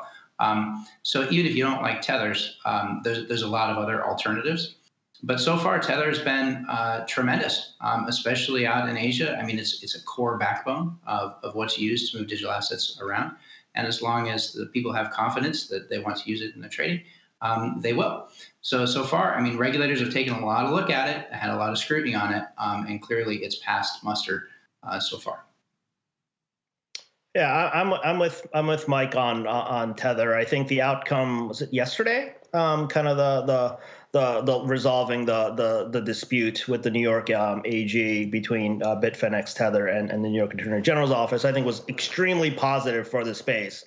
Not just because Tether is such an important kind of part of kind of our ecosystem, but I think the judgment and kind of the agreement was more like surveillance, more clarity, more audit information that'll be supplied about kind of dollars backing Tether. And so I think it actually gives the market even more confidence now that there's going to be like an audit conducted and data shared regarding kind of the reserves backing USDT. So I think it was a win all around. On stable coins largely, I think it's been a tremendous evolution and really, really important now. A key infrastructure. I mean, Mike mentioned USDC, and for us, we're coming fresh off of the Fed was down yesterday. And we couldn't receive kind of like Fed wire transactions yesterday. But we were able to perfectly settle trades in USDC all day long without kind of the interruption. So I think there's a lot of innovation kind of happening. And USDC is also is a regulated, audited stable coin. And so, I think there's certainly going to be, as Mike mentioned as well, sort of a carryover into the CBDC, the central bank digital currency world as well, because the value of the digital dollar and kind of the utility of it, frankly, is so strong. What about, how do you think about ETFs? How soon might we have them? And, how might you play in this space? Well, internationally, they're coming faster than here. Canada and Europe both have ETFs available to their clients today. We've got a couple of new applications here in the US, which I think is going to have a positive result this year. It's clear there's demand from the retail level to have direct exposure through your brokerage account to an ETF backed by Bitcoin and other assets. So I think what we've been building actually is exactly what the SEC wants to see. Of course, we talked to the SEC and were consulted many times about what they need. A couple of years ago, they said it was about custody. I think these issues are solved, and we will have an answer. Of course, it doesn't move as fast as we'd like. So I don't know. I'm roughly predicting the end of the year, but frankly, I'm not sure anyone has perfect insight, maybe other than the SEC. And a question from the audience: any thoughts on prime brokerage's effect on volatility? I'll start. So I think that over time, Bitcoin certainly, while the prices and kind of the volatility is certainly elevated, kind of compared to kind of traditional asset classes, it has come down over time. And I do think that the institutional level volatility, which is, for Genesis, that's all we face is kind of the institutional guys. Like no one is taking, 100x leverage through Genesis to do anything. It's much more tame, controlled in terms of the leverage that we're certainly kind of offered to this space. And frankly, we're taking collateral as well on the loans that we extend. So frankly, a lot of the cascading liquidations that you sort of see in the retail derivatives world is not really a thing kind of on the institutional side of the house. Our counterparties are meeting margin calls. They're able to top up collateral as they need to. And we have never had a forced liquidation, through Genesis for one of our lending programs and kind of counterparties. So I do think that it's more kind of the institutional manage leverage that is offered. So I do think that the kind of the proliferation of that is actually going to help bring down volatility even further. In the absence of institutional lending desks, they're forced to kind of go the retail leverage platforms, and that's where you see the liquidations in times of volatility. Thank you. And Mike, we have about 30 seconds. Anything you'd like to add? Well, just onto that, I think prime brokers are going to help reduce volatility. This is about the number one thing to reduce volatility is making sure that everyone has access and that the space can grow. And that's what we're doing. And in fact, it's happening at volumes and sizes we've never seen before. $1 billion investment is a big deal, and we've made that work. So I think volatility is going down. Thank you. And Mike, thank you so much for your time. It was so great to talk to you. Thank you. Thank you. Thank you for having us.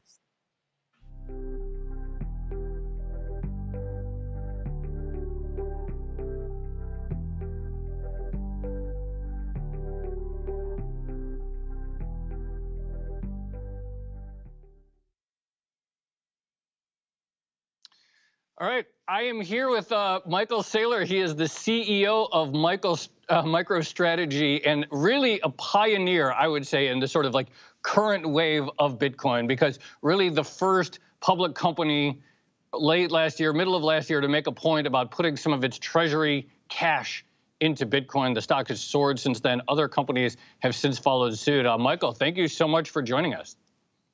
Thanks, Joe. Michael, like I said, you were really a sort of pioneer in this middle of last year. I think it was last summer, saying you're going to invest in Bitcoin, some of your cash. You've done it multiple times since then. You've even gone out and sold convertible debt. How many companies have you talked to? How many public company CEOs have you talked to since then, the last 6 or 9 months or so, who are interested in sort of replicating what you've done? Well, quite a few.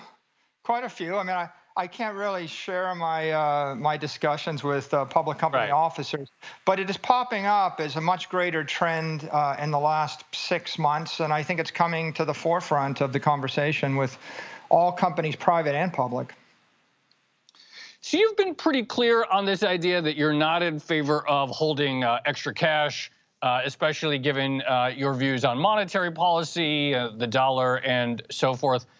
What is it, though, about Bitcoin specifically versus other alternatives, or, say, distributing extra cash back to shareholders? What is it about Bitcoin specifically that, in your view, makes it a logical asset for companies to at least put some of their money in? Well, I mean, let's look at the big picture. I've been a public company officer for 22 years. When you could generate 5 to 6% short-term interest on treasuries, and you thought that the cost of capital was 7%, then you didn't have to consider anything other than a conventional treasury strategy. You're maybe taking a minus 2% yield per year. I think that when conventional treasury assets started yielding 2% and you had a cost of capital of 7%, which is the expansion of the money supply, it became a minus 5%. People, they grit their teeth and they got through it. That was for the past 4, 5, 6 years. Now in 2020, we've seen the cost of capital explode. It's 25% monetary supply expansion. The treasury strategies are now 0, 1, less than 1%. So you've got a negative real yield, minus 25%. That's the cost of capital. Okay, that's actually turning up the heat that's causing everyone to realize that conventional treasury strategies are broken. Now, what are you going to do? Look at the last 12 months, ROI. Bitcoin is up 461%. S&P is up 25%. If you invested all of your treasury assets in the SPDR, in the S&P index, you kept up with the cost of capital. NASDAQ's up 53%. Big tech, they're monopolies, they're extraordinary, they're staying ahead of the cost of capital. Treasuries, down 7.7%. If you were holding long bonds like TLT, that's a disaster. Gold, up 9%. It's also a disaster. It's not keeping up with the cost of capital. So why Bitcoin? Well, yeah, you can't hold conventional treasuries. You're looking at a negative real yield against the cost of capital of 15 to 25% a year, right? I mean, I'm not a consumer. I have to control, I have to manage shareholder value. And if you want to maintain or grow shareholder value, you're going to have to grow your assets at a rate faster than the cost of capital. So your hurdle rate is 15%. Now, what are you going to do? And I think, yeah, if you look, I mean, it is a different definition of cost of capital that you have than, say, like a traditional accountant would have, right? I don't think so. I think that a lot of people think about inflation. I think CPI. The cost of capital has always been in a conventional environment, risk-free, 6, 7, 8%. If you talk to any institutional investor in the past decade and you said, my idea is I'm going to invest your money at 1% or 2% or 3% interest, they would ask for it back. In fact, there's not a single institutional investor that can keep limited partner capital by promising 1 or 2 or 3% returns. So all investors know the cost of capital, it's about 7 or 8. Look, if you look at the compound annual growth rate of the S&P over a decade, it's 11.4% for the past decade. If you look at NASDAQ, it's faster, it's 17%. Big tech is better than the S&P.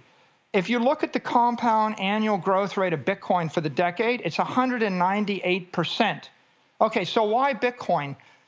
I have to move my money. Look, you either got 2 choices: decapitalize the company or invest the money into something which is going to keep up with the cost of capital or exceed the cost of capital. So let's talk about giving the money back. Well, Joe, the road to serfdom would be for you to surrender all your assets and take a job working exponentially harder for cash, growing exponentially weaker.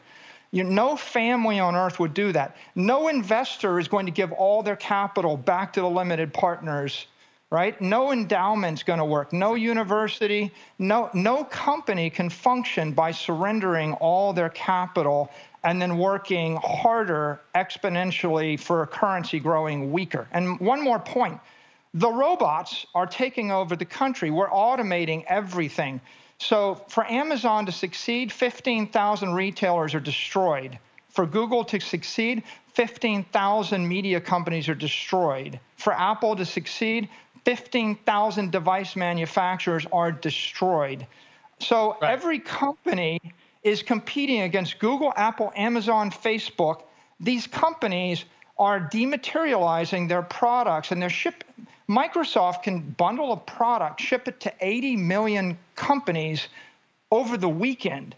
Now, how are you going to make money if you pretty much give up all your capital and you start working to create a new product to compete against Microsoft, Facebook, Amazon, Apple, or Google when robots are taking over the world?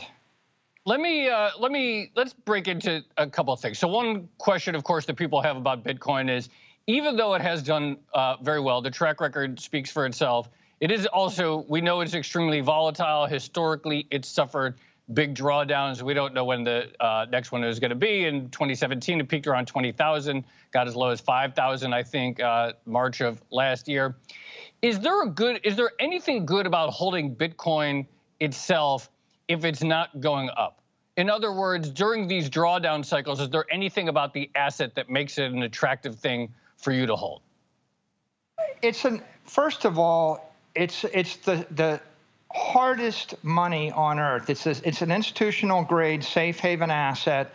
It's gold without all the imperfections of gold on a digital monetary network that moves at the speed of light that you can program to do 1 million transactions a second. So Bitcoin is digital gold on a big tech monetary network. Why would you want it? You would want it for the same reason that you want to run electric power to your city, or you would want to run running water to your building, because civilization is based on clean energy, clean water, clean communications, clean money, right? It is an extraordinarily important thing. Now, with regard to companies, I think the real issue here is if every currency is correlated to the dollar, right? I mean, they're all trading against the dollar. So if the dollar is weakening, every other currency is weakening. And then every stock and bond and commercial piece of real estate that generates fiat or US dollar cash flows or any cash flows in a fiat currency, they're all correlated assets, and they're all correlated ultimately to the dollar. So if we create 15% more dollars every year for the next 10 years, right, then you've got to discount the cash flows of every other instrument by 15% a year. And it doesn't take a rocket scientist to figure out that 80 to 90% of the value in those instruments is going to be collapsing if the dollar collapses. So if you want to preserve shareholder value, you have to buy scarce assets. Now, I could look for baseball cards or Picassos or sports teams, but it's hard to buy $1 billion of liquid, scarce trophy assets. So Bitcoin is the most liquid, scarce, uncorrelated asset that you can buy if you're trying to do this in a treasury. But let me, you keep testing you on that. And we have a question from the audience about your measure of 15% cost of capital and so forth. And others might have it less, as you said in the past, 7 or 8%. But a company that someone typically invests in, a publicly traded company, they don't typically think of them as an investment trust. And they think, the real opportunity is not what they hold, but what they do. And lots of companies are doing well. I mean, you talked about the challenge of competing against Microsoft or Google or Amazon. There's numerous software companies, for example, that are listed that have had phenomenal years. Businesses growing 50% year over year. For most businesses, don't people actually want to invest in the business itself as opposed to, say, some aspect of their capital structure? I think conventional treasury strategy is now intellectually and morally bankrupt, and it's a road to serfdom, right? And I think that what you're going to find is increasingly there's haves and have-nots, right? There's the elite that have incredible power, like the Googles and the Amazons and the Apples, and they have more money and more power and more distribution than God. And then you've got conventional businesses that have conventional cash flows, and they're being increasingly marginalized. So to ask those businesses to invest all their capital in a currency which is devaluing at 15% or 20% a year is pretty much committing economic suicide. But the expectation, again, it's the same thing as, why don't those investors give all their capital back to their limited partners and decapitalize under that strategy, right? Yeah, but again, the expectation, I think, most investors is not that they're going to hold most of their money in cash per se, but that their fundamental business operations are worth reinvesting. And when I look at the numerous companies that are surging, hitting all-time highs, a proliferation of software companies and banks and industrials, they're companies that are not holding a lot of extra cash in any asset, in any treasury asset. And so the question is, why should we evaluate companies based on what they have in their treasury assets versus what they could fundamentally invest in with their operations and the things that they actually sell? I think it's pretty clear that we have a Main Street versus Wall Street dichotomy here. And if you have a company that is asset rich, then you've got a 25% boost due to money printing of the Fed over the past 12 months. That's the M2 money supply expansion, roughly. And if you have a company which is cash rich and asset poor, your business is just getting exponentially harder, and any cash that you have is being degraded at the same 25%. The S&P is up 24.61%. Which means that if you want a proxy for cost of capital, if you invested in any kind of company that was up 5% over the past 12 months, you're not keeping up with even the index. Right? So if you're an active investor, you're going to have to find a way to get above 24%. Let me switch gears for a second, and this is, I think, an important different dimension. It's different from sort of macro, which is that, and the whole reason we're having this conversation. Can I make a point? I don't think a company can be successful if it doesn't have a large asset portfolio and an environment where you've got such aggressive monetary expansion. If you had an environment where money was expanding at 0% a year, then you could focus upon the manufacturing of things. But in an environment where the money is expanding at 20% a year, everything you're doing in the future is being discounted by 20%. So in essence, as the money supply expands, all the future activity of every business is being discounted until it exponentially goes to zero, which means that the only path you have in order to create or preserve shareholder value is to forward finance your cash flows. Like, you have to look out 20 years, borrow against 20 years of cash flows, and convert it into an uncorrelated asset, which is going to appreciate faster than the rate of money expansion. Otherwise, and you can see this in Venezuela or Argentina, the business as an enterprise, or the enterprise value of the business, goes to zero as the money supply expands. You don't have a choice. I want to switch gears for a second to another important dimension of Bitcoin. And part of the, we're talking here because there's obviously a lot of institutional interest in the asset class, or crypto, however you want to call it. But one of the important things about Bitcoin is that I can send you a payment, or you can send me a payment without the permission of any sort of third-party regulator or bank or entity that could say no. This sort of pure peer-to-peer cash online. From a regulatory or institutional perspective, is there any anxiety about holding an asset which has so much ability to essentially evade censors, evade capital controls, evade taxpayers? And are you worried about that tension at some point down the road, the intersection of institutional holdings and the sort of like original cypherpunk roots of the currency? I think the underlying integrity of the network, which allows you to take personal custody of your assets, it creates the foundation upon which to create an institutional grade store of value.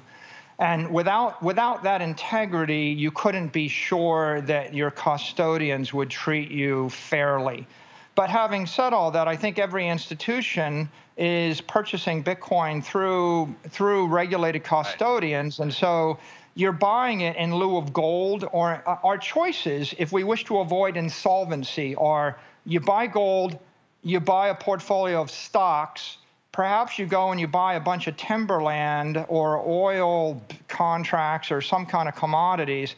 Companies have to become asset rich if they're going to prosper and maintain shareholder value. So Bitcoin is the highest quality property that they can buy. As the regulatory environment is already pretty clear on this. I mean, AML, KYC regulations have been applied across all of these exchanges. I think that there's a little bit more parity and precision that will be delivered in the coming 1 to 2 years. I think that's going to be the green light for institutions to invest 10x to 100x more into Bitcoin. So I think it'll be good for the industry in general. Let me ask you, you know, if a CEO came to you and maybe they weren't that tech savvy or whatever, they said, how should I want to buy some Bitcoin. I don't know how to hold it. How do you hold your coins as a company? Do you have access to the private keys, or does it make sense for companies to just hold their Bitcoin with a third-party custodian? No, I think for any kind of, for a private or a public corporation, if it's really a corporate entity, it makes sense to use an institutional grade custodian, and there's a good dozen of them that you can choose from. If you go to our website or go to hope.com, we've got interviews with 10 of the more notable ones in the marketplace.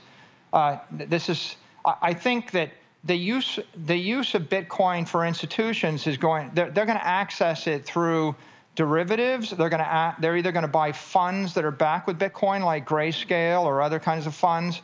They may buy the underlying asset through an institutional grade custodian, but they'll fundamentally work at those three levels. I think that there are individuals will want to take personal custody of their Bitcoin, and there'll be other entities that do that, and they're the minority, but they provide the integrity to the system that keeps everybody else honest, and I think that's the important role they play. We just have a couple more minutes. I want to ask you, you've done a few convertible debt offerings, and the pitch is someone buys convertible debt from you, you buy Bitcoin. If that sends your stock price surging and your stock has kind of become a Bitcoin proxy, then the debt converts, and that's a great trade. if Bitcoin falls, then there's safety because you also have your business intelligence business undergirding the value of those cash flows. Is there a limit to how many more of those offerings you can do, or do you see yourself continuing to sell more convertible debt to buy more Bitcoin, and how much could you see yourself doing? Our company has two strategies. One is to grow the enterprise software business intelligence business, and the second is to acquire more Bitcoin. And we've been pretty clear that we'll consider equity and debt financings or sweep cash flows we have into buying more Bitcoin. My view is Bitcoin is the underlying base layer of an emerging digital monetary network. If I told you that one day there'd be a $100 trillion market for timberland, you might want to buy timber. And if you knew there's a $100 trillion market for any other asset, oil or diamonds or name it, you'd want to buy a bunch of it. So we believe there's a $100 trillion total addressable market for a digital monetary network. It makes sense to buy as much of that asset class as we can. We think it's so should we expect should we expect more convert offerings in the future? I think we just evaluate the market, you know, and our view is look for anything we can do that's accretive to our shareholders. And there are circumstances under which there are things that are accretive, and there are circumstances under which I wouldn't think so. And so you just have to stay tuned on that. All right, Michael Saylor, CEO of MicroStrategy. Like I said, a pioneer in corporate adoption of acquisition of Bitcoin. Thank you so much for your time. Really appreciate it. Thanks, Joe.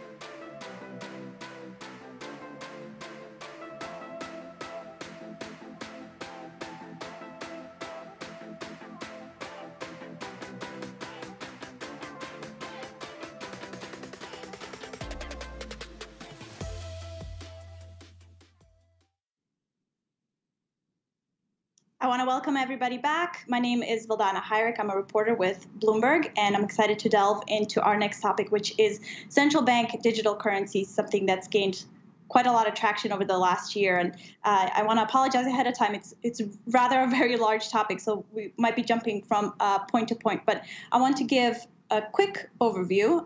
There's certainly a lot to talk about, but in terms of central bank digital currencies, or CBDCs as they're known, it's cash created by governments. They're not tied up with a regular commercial bank. They represent to a lot of its fans a sort of a future of speed and efficiency. And the development and interest and research of CBDCs has picked up over the last year. We now have some central banks looking into this and doing some research, our own central bank included. And they're not without critics. So there's a lot of issues over access and concerns over privacy, and their potential to shake up financial stability is another worry for a lot of people. So I'm joined today by two experts who will help us break all of this down. Kai Sheffield is the Senior Director and Head of Crypto at Visa, and Sheila Warren is the Head of Data, Blockchain, Digital Assets, and a member of the Executive Committee at the World Economic Forum. So welcome to both of you, and thank you so much for joining us.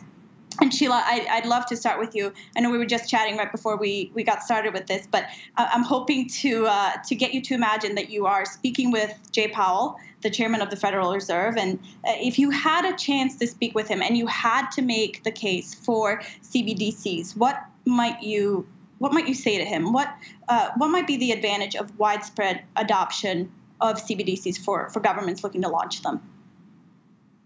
Thanks. Yeah, well, I'd start by noting that as with any issuance of anything that is a new technology or innovation, we should always start with the problem that we're trying to solve. And so here, I think for the United States specifically, those problems vary around the world, but for the U.S. specifically, there are a couple of advantages I think a CBDCs could confer, and they're related. So one is around fraud reduction. We know that with COVID stimulus payments, as an example, there was a significant amount of fraud in the delivery of stimulus checks and things like this. A digitally issued dollar could actually help reduce the amount of fraud by making the money more traceable and more direct, ensuring it gets in the hands of those that are intended to receive it. Secondly, which is really linked, is the programmability of money. So one thing that cash can't do and that other methods that are not fiat money maybe will not be as relevant for is this idea of programming money. So things like tax receipts, even welfare payments that are meant to go for certain kinds of goods and services. These things can be programmed into money that a CBDC could offer in that context. And so you would have, again, more control to some extent over what people were spending this money on. Now, there are a lot of debates about whether that's a good or bad thing, but those, I think, are some of the advantages, perceived advantages, that a CBDC, or a digital dollar, as people are calling it, could confer. And we have heard from Jay Powell actually earlier this week talking to the Senate and the House of Representatives about exactly this. But Kai, I'm hoping you can sort of tell us a little bit more about what, in practice, the adoption of CBDCs might look like. So I was speaking with a Bloomberg colleague of mine earlier this week, and she was asking me, well, what might this look like? Will it look like, Venmo, something we're all really familiar with, except just tied to CBDCs? Or in practice, what does it look like? Yeah, I think it's a great question, and it's still really early in terms of thinking, how should CBDC be designed as a product? And we think there are a number of really important principles that if a central bank chooses to create CBDC, that they should keep in mind. And one, we think it should be accessible inside of existing commercial banks and fintechs and digital wallets. We don't think you should have to go and download a new specialized app just to be able to get access to CBDC. We think it should be able to be spent at every merchant. And so if you want to create something that has the utility and can be used as digital cash, you need to have acceptance. And so you need for it to be integrated into the existing payments ecosystem. So we think it's really important that any central bank digital currency is built through a public-private partnership.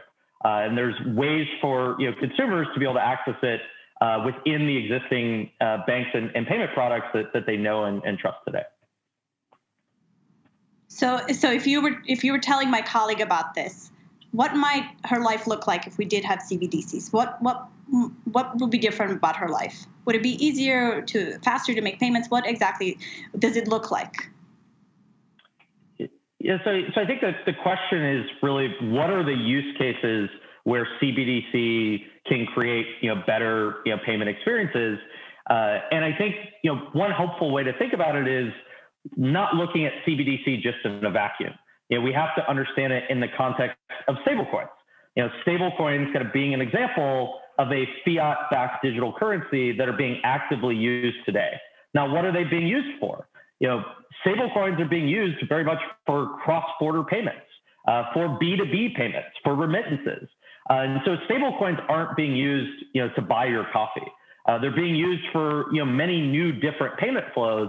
And so I think when people talk about and think about CBDC, it's less useful to think about this as, is this just another way that you buy your coffee versus how can you upgrade payment infrastructure to enable more efficient payment flows that are difficult today, like cross-border payments. Shayla, if we do have central banks picking this up and we start to see CBDCs actually developed and put to use, what might the power struggle look like if we do start to see this being developed? Well, I think there's a really interesting question, as to which country's CBDC winds up being almost the most programmable, the most useful, and what it's being used for. And so I think we can't really distinguish the ease of use of these things, and I think some of Kai's points, from the soft power elements here. And so I think that we certainly could see geopolitical fallout, let's say, from competing central bank issued digital currencies that are maybe rapidly, dominating certain kinds of uses, for example. That could be really interesting, right? I think the easier that money is to use, or a country's money is to use, that paves the way for certain kinds of advantages that we haven't really begun to imagine yet, because we're kind of all operating in the same environment. So I think that's one thing that could be interesting. I also think that, my view has always been that, crypto, stablecoin, and CBDCs have different roles to play in a broader financial ecosystem. And I think Kai is saying this is to some extent as well. They're different things. And so I think people often try to posit that one of these, there's going to be this big, fight among CBDCs and Bitcoin or whatever. And I just don't see it that way. I see these things as all important and relevant, and they address different issues. And again, we should deploy them focused specifically on what problems we're what is the point of them? What is the problem we're trying to solve? So I do think, though, that there's some geopolitical, struggle that could come out of this. I think it's no surprise and no shock that part of the reason a lot of countries are looking at CBDCs more seriously now is because of what's happening in China, and because of DCEP and the experiments that China has been doing very openly in terms of their own digital yuan. So, there's a reason people are paying attention here, and I think it remains to be seen how it will play out ultimately. Yeah, and we do have some testing being done in China for a digital yuan. So in terms of those geopolitical issues that might arise, is there sort of a balance of power to be had? Does the dollar fall to the wayside if we do start to see a pickup of CBDCs from central banks all around the world? Or what does happen?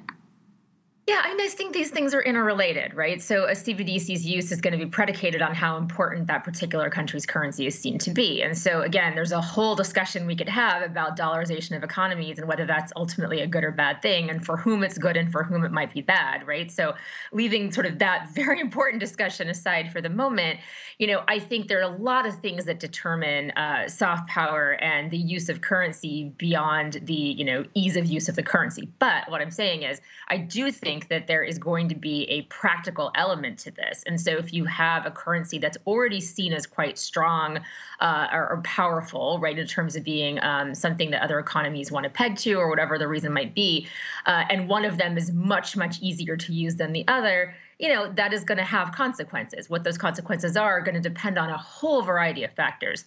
But, to pick up on something Kai said earlier, I think it's just really important to not look at any of these things in a vacuum, and to really understand that, money, politics, these things really do go together. They're systems of power in our society. And so we can't be naive, thinking that the issuance of a certain form of money, the issuance of a different kind of fiat is suddenly going to dramatically change anything about the way the world works in the immediate short term. I do think, though, that it's important to kind of have the understanding of what could transpire and be planning for that down the line. And I'm sure that that's exactly what the Fed is doing as they explore this digital dollar project.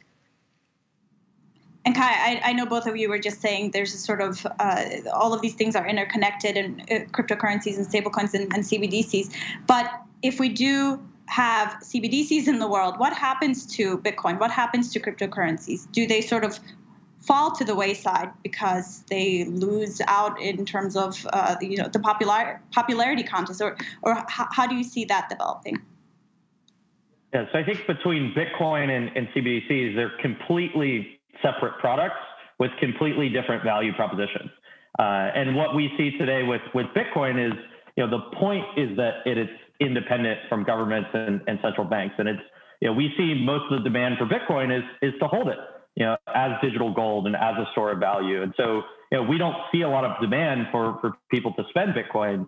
I think the idea of, both stablecoins and CBDC is really more of a payments technology and payment innovation where you can create these new form factors for fiat that can have new properties that can, lead to, new payment flows. Where Bitcoin is more of a savings technology in a way that consumers and businesses are looking to store value. So they can sort of live side by side. Go ahead, Sheila. Yeah, I mean, there's no cage match, right, between Bitcoin and CBDCs. That's not a thing. They're very, very different things, and they both have a role in the ecosystem. And I think, and stablecoin, by the way, I'd also throw in there. There's no three-way cage match going on here. These are different things, and they have different functions and purposes. And I think Kai's exactly right. We need to stop kind of conflating them and putting them all in the same bucket. And I think it's important for people, who are talking about these things now to really understand the differences among them, and to not, there's not going to be this massive offboarding from Bitcoin into U.S. digital dollar, when that transpires, and vice versa. People who really want to know that their money is FDIC insured and government backed are not going to suddenly, move over into Bitcoin. So these things, they really are so distinct in terms of their function. And I think that it's exactly right. It's really about the form factor that we're talking about here. What can you do with these things, and what can the technical innovation really provide? And that's where I sort of started with my comments addressed to Jay Powell, to your hypothetical, which is it's really about this programmability aspect, right? That is, I think, what CBDCs are borrowing, if you will, from crypto and stable coins, is this concept that we can now program money in different ways to make certain things easier or even possible. And we are getting some questions from the audience about some of the risks associated with this. And I think we can sort of break it down into a couple different buckets, including some privacy issues. But Kai, I'm hoping that you can sort of touch on how potentially this might impact the role of commercial banks. Does it reduce their role? Do they get cut out of this? Or maybe you can describe to us what you see happening if we do have CBDCs, and what role commercial banks can play, if any. Yes. So we think there's a really important role for commercial banks within CBDC. And I think, many years ago, if you kind of heard CBDC, when people heard it, what they thought was the idea of downloading an app from the central bank and having an account and a relationship directly with the central bank. But I think a lot of people across the world have realized that, that's a really big challenge. Central banks aren't used to doing, customer service. They're not used to managing direct relationships with consumers and having a technology product that they're delivering. And so now we've seen a lot of the momentum and interest shift towards this concept of two-tier CBDCs, where the CBDC would be distributed through commercial banks. And so you can imagine that the digital currency wallet that the consumer would interact with, it wouldn't be provided by the Fed, it'd be provided by a commercial bank. So similar to the way that cash, is distributed through commercial banks across the world, CBDC could be distributed through both commercial banks and fintechs. But we think that the really important consideration here is commercial banks have to be ready. And so this is something where, Visa has a unique perspective because we talk to, the most conservative, slowest moving commercial banks to the kind of innovative, high-tech fintechs and crypto companies. And they're all at different places on the spectrum of digital currency readiness.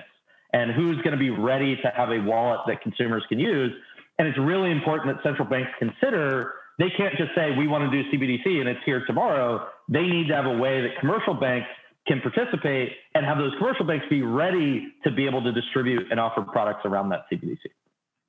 So Sheila, I'd love to hear from you on this as well.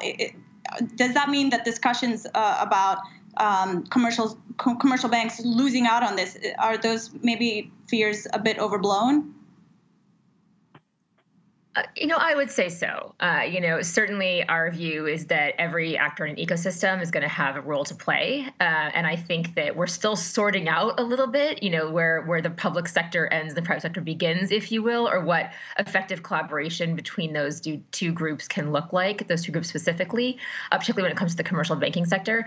But yeah, I think that's a fair characterization. I think that, again, like with many things in this space, there's a lot of drama that when you kind of really look at it, doesn't necessarily exist. And it's really just sort of ordinary kinds of concerns that come up anytime there's a new innovation, right? You're sort of carving out a lane and figuring out, what makes the most sense and what's going to work together in this broader ecosystem. And I think that's just what's happening here. I think it's a very normal and natural evolution, as we get more serious and more sophisticated, and as the technology and the innovations here mature a bit.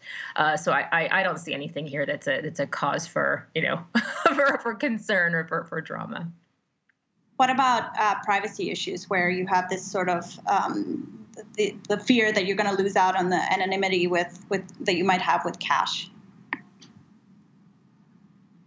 Yeah, well, privacy, it's a design question to a large extent, right? So people have this concept that, for example, Bitcoin is totally anonymous when in fact it's pseudonymous, right? So there's a lot of misconception, I think, about these things. But certainly, I think one of the things that's talked about a lot is, if we have a digital yuan, is that going to lead to a surveillance state? These kinds of questions come about. These are design questions. And so there is a certain amount of privacy that can be embedded in any particular issuance of a currency, a digital currency, and that's a decision that's going to be made by the issuer. And so there's, I think there are legitimate concerns, but I think that my hope is that there'll be transparency about the level of privacy that is baked into each of these different offerings, and consumers can make their decisions about which are going to suit their needs. But I think that what we should be asking for really is the considerations of these things to align with expectations that people ordinarily have. But fundamentally, look, I mean, is anything ever going to be as private as my handing you $1 and walking away? I mean, I don't think so. And as many have said, if you were to design cash today, physical cash, there's no government on earth that would be down with that, right? That would jump on board with that plan, because it provides this kind of absolute privacy. So these are things we need to be considering, but it doesn't mean that we shouldn't be exploring where we can bake privacy by design into a particular offering and do the best that we can to ensure that we are preserving the aspects that are really important to the functioning of an effective system. Kaya, I'd like to switch gears a little bit here. I'm hoping you can talk about who potentially might be the winners in a world of CBDCs. I think one important constituency for CBDC that isn't often discussed are developers. And I think what we've seen with stablecoins is they've really become a developer platform, where they've almost been this like open source API for dollars, where there's this vibrant global developer ecosystem across the world, building new digital wallets, building new financial protocols on top of them.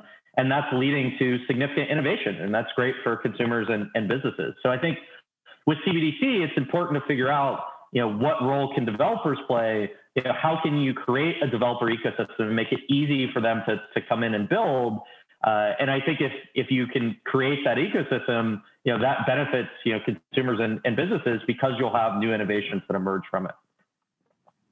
What about in terms of, this race between countries to try to be the first to develop this? So I know I already referenced Jay Powell's remarks earlier this week, but he said, there's potential pitfalls in getting this done as quickly as possible, that moving rather quickly is a bad idea. So do you feel that there's any drawbacks in terms of moving maybe not as hastily as some would like on this, or what might be the pitfalls of not developing it as quickly as CBDC fans might like?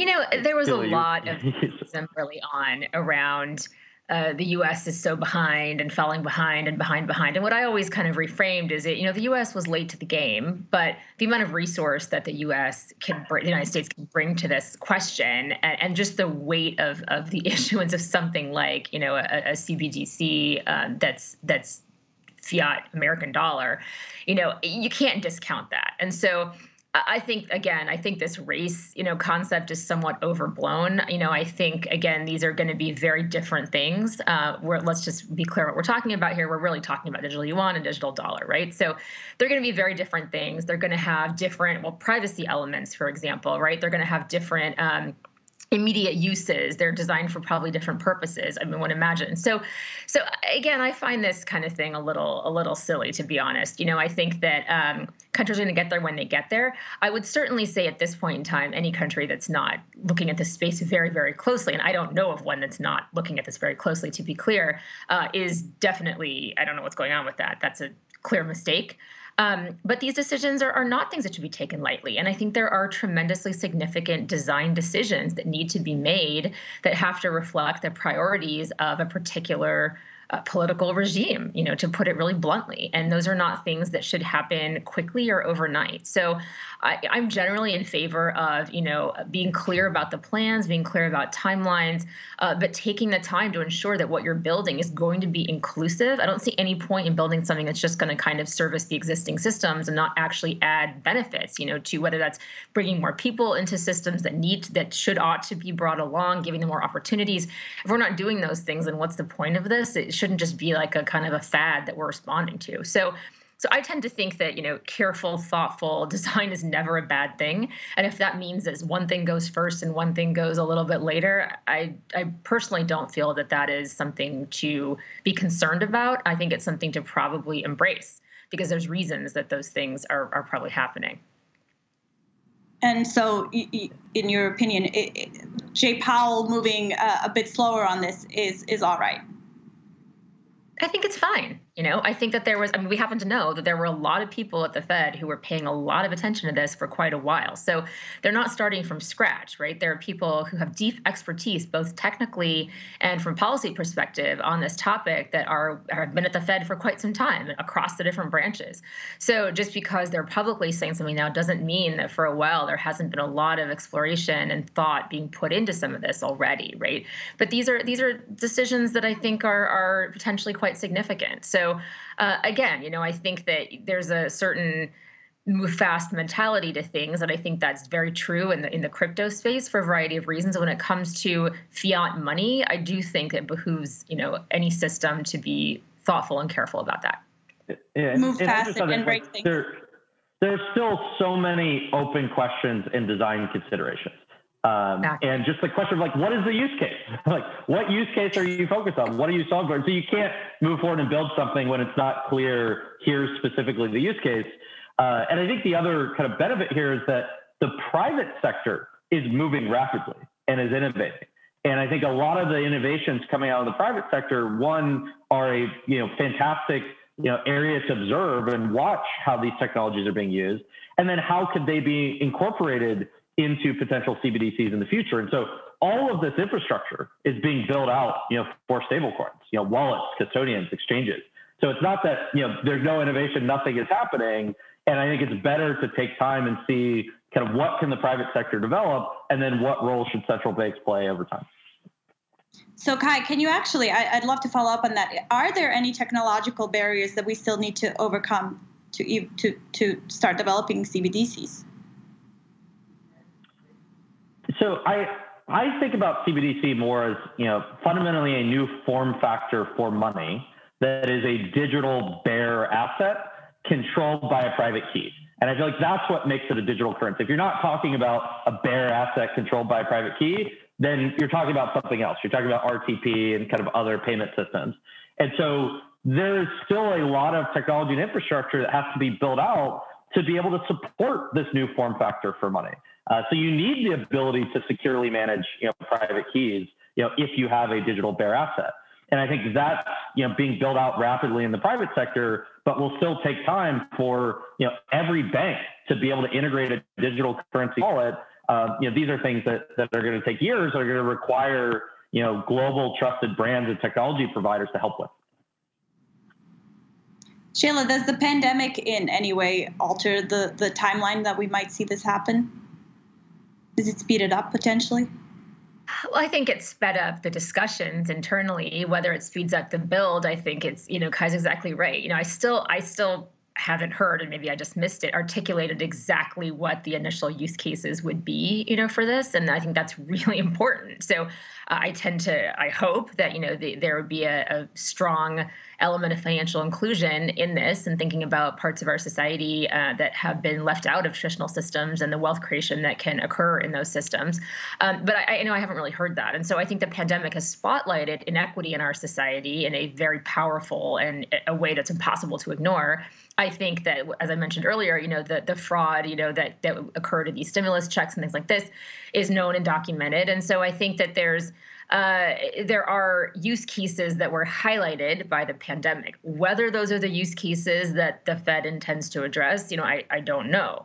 So I'm not really sure how to answer your question. I do think that this pandemic in general has caused people to be more creative in thinking about what you might program into these new form factors, right? Like what that might look like, which I think is a good thing.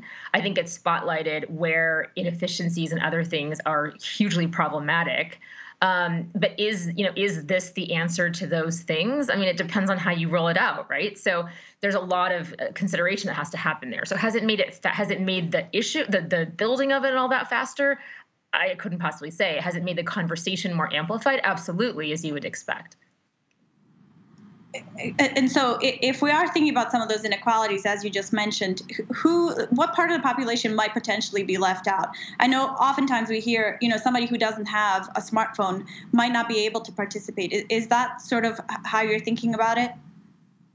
Well, I think you can't separate issues of financial inclusion from historical, reasons that exclusion exists. And so I do think things like digital divide are critical to this, So we talk a lot about, when we talk about financial inclusion, we're often talking about people that are right on the border of the financial system, not those who are really outside of it. And those people exist in our society as well. We tend to think of them as people in other countries or whatever. We have these kinds of, culturally, frankly, absurd notions about where exclusion is happening, but it's happening, in my city of San Francisco. I can tell you very clearly. And so I think that we have to kind of consider, what are the barriers? What are the infrastructure barriers? What are the educational barriers? What are the access barriers? And what are these other things? And it needs to be a holistic view. So it's not just that, we can roll out this new thing and suddenly, everyone's going to be great and it's all going to be, fine and dandy. That's not how any of this works. And there's history, years and years and decades of development economists and, others who focus on economic justice that could point the lie out there. So in my mind, anything that's going to have actual impact in helping marginalized members of our society is going to have to be a much more systemic examination of how this particular thing, how a CBDC would actually fit into a broader overhaul of our system. And that's something that I certainly have not seen as much discussion as I think we should be having about. Kai, I'd love to know if you guys are having these discussions at Visa. I know we only have about a minute left, and we do have some questions from the audience. So I'd love to get to at least one of these. So somebody wants to know, do either of the panelists believe that CBDCs will be backed by Bitcoin, that governments will actually be buying Bitcoin? So Shayla, maybe we can go with you. And apologies, just a minute left.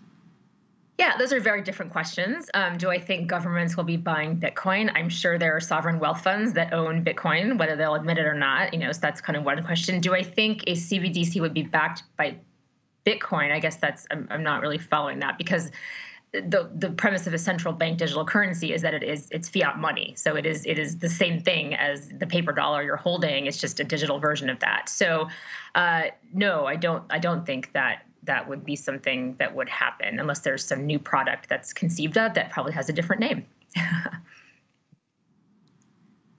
I'd love to give maybe 10 seconds to each of you for final thoughts. And I realize time has run out quickly. So thank you both. Yeah, I just add that I think there needs to be public-private partnerships. And I think we're seeing, a ton of activity and innovation with stablecoins. And there's a whole private ecosystem that's here to help central banks figure out CBDC. Shayla, final thoughts? Yeah, I just think that we need to be very thoughtful about all of this and engage a variety of actors, private partnerships, civil society, academic thinkers, a lot of activists, frankly. We need to be thinking about people who represent communities that we want to serve, bring all those people into the conversation. Thank you both. Thank you so much. Thank you.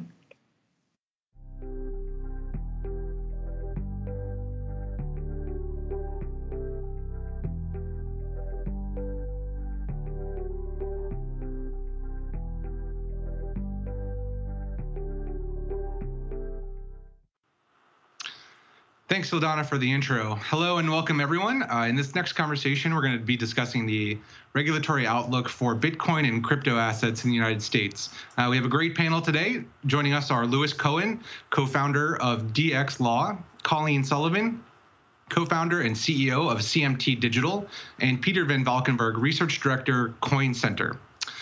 So we found ourselves in a kind of an interesting point in time to be having this conversation. We're coming off 4 years of the Trump administration's relatively laissez-faire approach to not just Bitcoin regulation, but sort of financial regulation more broadly. We have a unified democratic government, and we're poised to see a lot of change in the United States. So to kind of get the audience's feel on that, we polled a Twitter audience to ask them a couple questions about Bitcoin regulation. So our first question is, what's the best way to regulate the crypto industry? We gave the audience a couple options: a bank license, a money transfer license, self-regulation. None of it appealed to them. Far and away, with 55% of the vote, is no regulation needed. We think that highlights a little bit of cognitive dissonance in this space, because our second question asks, what is the biggest obstacle to widespread institutional adoption of cryptocurrencies? And the top answer there is that the regulatory framework is not working. So whether you think the regulatory framework is already too burdensome, or if you think it needs to be abolished entirely, probably up to the perspective of who you ask. But luckily, we have three experts to give us their opinions today. So I'd like to go first to Colleen, who's our panelist perhaps with the most day-to-day interaction with crypto asset trading, and just ask her simply, Colleen, do you think the regulatory framework is working? Yeah, it's a good question. If I had a magic wand, what I would do is, I would start with self-regulation probably 8 years ago, and then there would be some federal legislation specific to the crypto industry. It's a brand new asset class that should not have, 20th century rules applied to 21st century technologies. But of course, that's not where we are. I think the answer is complicated. And I thought maybe I could highlight some of the things that the regulators are trying to grapple with in that context. So the first is the crypto genie's out of the bottle. You can't put it back in. So this is a global phenomenon, and there's obviously no Bitcoin or Ethereum CEO to call if there's a problem. It's just software running on the internet. So, if you think about regulators or policymakers trying to use U.S. entities effectively as choke points, the activity is not going to stop. It will just move peer to peer. And I think of it like this. If you think about Tesla, a U.S. company trading on U.S. markets, it's really a U.S.-centric thing. And it's really hard for non-institutional players outside of the United States to access it. Cryptocurrencies, of course, are the exact opposite. Take Bitcoin, for example. It's fungible all over the world, accessible by everyone. So there's only so much any one regulator in any one jurisdiction can do. Ripple is a good example of this. As people know, the SEC filed a complaint over the holidays, and it caused a number of exchanges in the United States to delist Ripple, even prior to Ripple responding to the SEC. But you know what? Ripple's up 84% over the last 12 months. So what does that tell us? It tells us that XRP, while it has suffered some damage in the United States, it's far from dead due to the global nature of the asset and its global accessibility. If this type of action had happened against a U.S. publicly traded company, the United States is the only geography that really matters. But here, it's just one of many, many different geographies. So it's complicated. So you bring up a great point, which is that crypto assets, they are different from traditional financial assets. They're based on a new technology. For the last, call it decade, we've been trying to sort of fit a square peg into a round hole, and to kind of have existing financial regulators take the lead in whatever sort of piece of the crypto industry fits into their wheelhouse. And that, has had its shortcomings, right? So we kind of have the potential for new legislation. We have a unified government. Democrats are in control. There's sort of a potential for new ideas to kind of come to fruition here. So maybe I'll ask Lewis. Lewis, what do you think the prospects are for new legislation, and what do you think might be the contents of some of that coming in the next couple of months or years? Well, thank you. I mean, certainly trying to prognosticate about what's going to happen in the new Congress in any area is very difficult. We have, a near deadlock in the Senate and very so. There are a lot of questions across the board in terms of legislation. There are also many legislative agendas that, the Democratic side of the House and Senate are pushing forward that don't relate at all to digital assets. And so I think there are certainly some reasons to be cautious about hoping for legislative solutions, in the current Congress. That being said, on a positive side, much of the potential legislation here should be relatively nonpartisan. What we'd like to see, as Colleen, if there is legislation, it's a legislation that helps make America this critical emerging technology and allows, reasonable business to go forward without, unduly jeopardizing, consumers, investors, or others. And that should be something that both the party and the Republicans can get behind. So I'd be cautiously optimistic that perhaps in the latter part of this year we could see some movement after other legislative agendas come together. There are a couple of pieces of legislation I'm particularly excited about. One Peter Van Valkenburg was intimately involved with, which is the Digital Commodity Exchange Act. Another I was. Securities Clarity Act. We can talk about those, but I think if those were passed, we'd move things forward in an important way. Yes, I think that myself and others agree that the prospects of legislation in the near term are pretty slim. Congress typically has bigger priorities, especially now amid the pandemic and the economic downturn, right? So it seems like the near-term outlook is mostly going to lie with the regulators. And I know there was a relatively consequential rulemaking put forth at the end of the Trump administration from FinCEN. Maybe I ask Peter's opinion on that regulation sort of fell short. There's a delay. It might be rethought under a Democratic Treasury. So Peter, tell us how you think that might change from the Republican proposal to a Democrat sort of final rule. Yeah. So, it's important to point out that in America, we don't regulate technologies, we regulate activities. So we don't have like omnibus internet regulations, and that's by and large a good thing. But if people decide to do a certain regulated activity using the internet, we have regulations that apply. The same should be true of cryptocurrencies. We're not going to regulate a whole technology like Bitcoin. That's nonsense in the American system. But we might regulate some activities that people do using the Bitcoin network. Activity-based regulation. Now, the regulation that you're talking about is anti-money laundering regulation. Nothing to do with investor protection, like what the SEC deals with, or consumer protection, which is what state money transmission licensing deals with. Anti-money laundering regulation is done by FinCEN, a subdivision of Treasury. And it's true that at the end of the Trump administration, we had a new rule proposed by FinCEN that concerned how exchanges need to collect information about their customers, AML KYC rules. So the first thing I want to point out to an audience that might be unfamiliar with this stuff is that Bitcoin has been regulated. Activities that people perform using Bitcoin have been regulated for anti-money laundering purposes since 2013. If you're holding other people's Bitcoin for them and sending it on their behalf, you need to register with FinCEN, know your customers, perform suspicious activity reporting requirements, and other record-keeping duties. Now, what the Trump administration tried to do at the very end of their term in a sort of midnight rushed rulemaking was say that these exchanges that hold people's Bitcoin for them, they don't only need to know their customers, they also need to know the name and physical address of the people their customers are paying on the peer-to-peer Bitcoin network.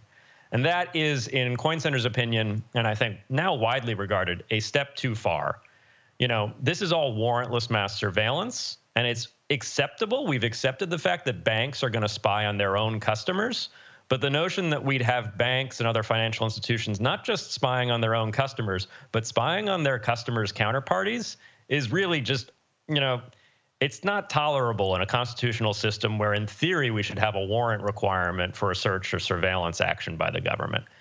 And fortunately, the rulemaking got slowed down at the end of December, at the end of the Trump administration, got pushed into the Biden administration, and then got extended for a full 60-day comment period. The original comment period wasn't even 15 days. It was a radically short comment period from an administrative law procedure. So it was really being rammed through. Now it's slowed down, and now we're actually quite optimistic that all we'll get from FinCEN as far as new rules for crypto is that if you're an exchange and your customer withdraws $10,000 or more, just like a bank might have a customer withdraw $10,000 in cash or more, it'll trigger a currency transaction report. It'll just say, my customer took this much money out and is moving it around on the peer-to-peer protocol. It won't require the bank or the financial institution to identify the names and physical address of the people or, frankly, smart contracts and robots that their customers might be paying. It's something that will still allow law enforcement to get the information it needs to police crime on these networks, but won't destroy the viability of the technology or be a huge overreach into our personal privacy.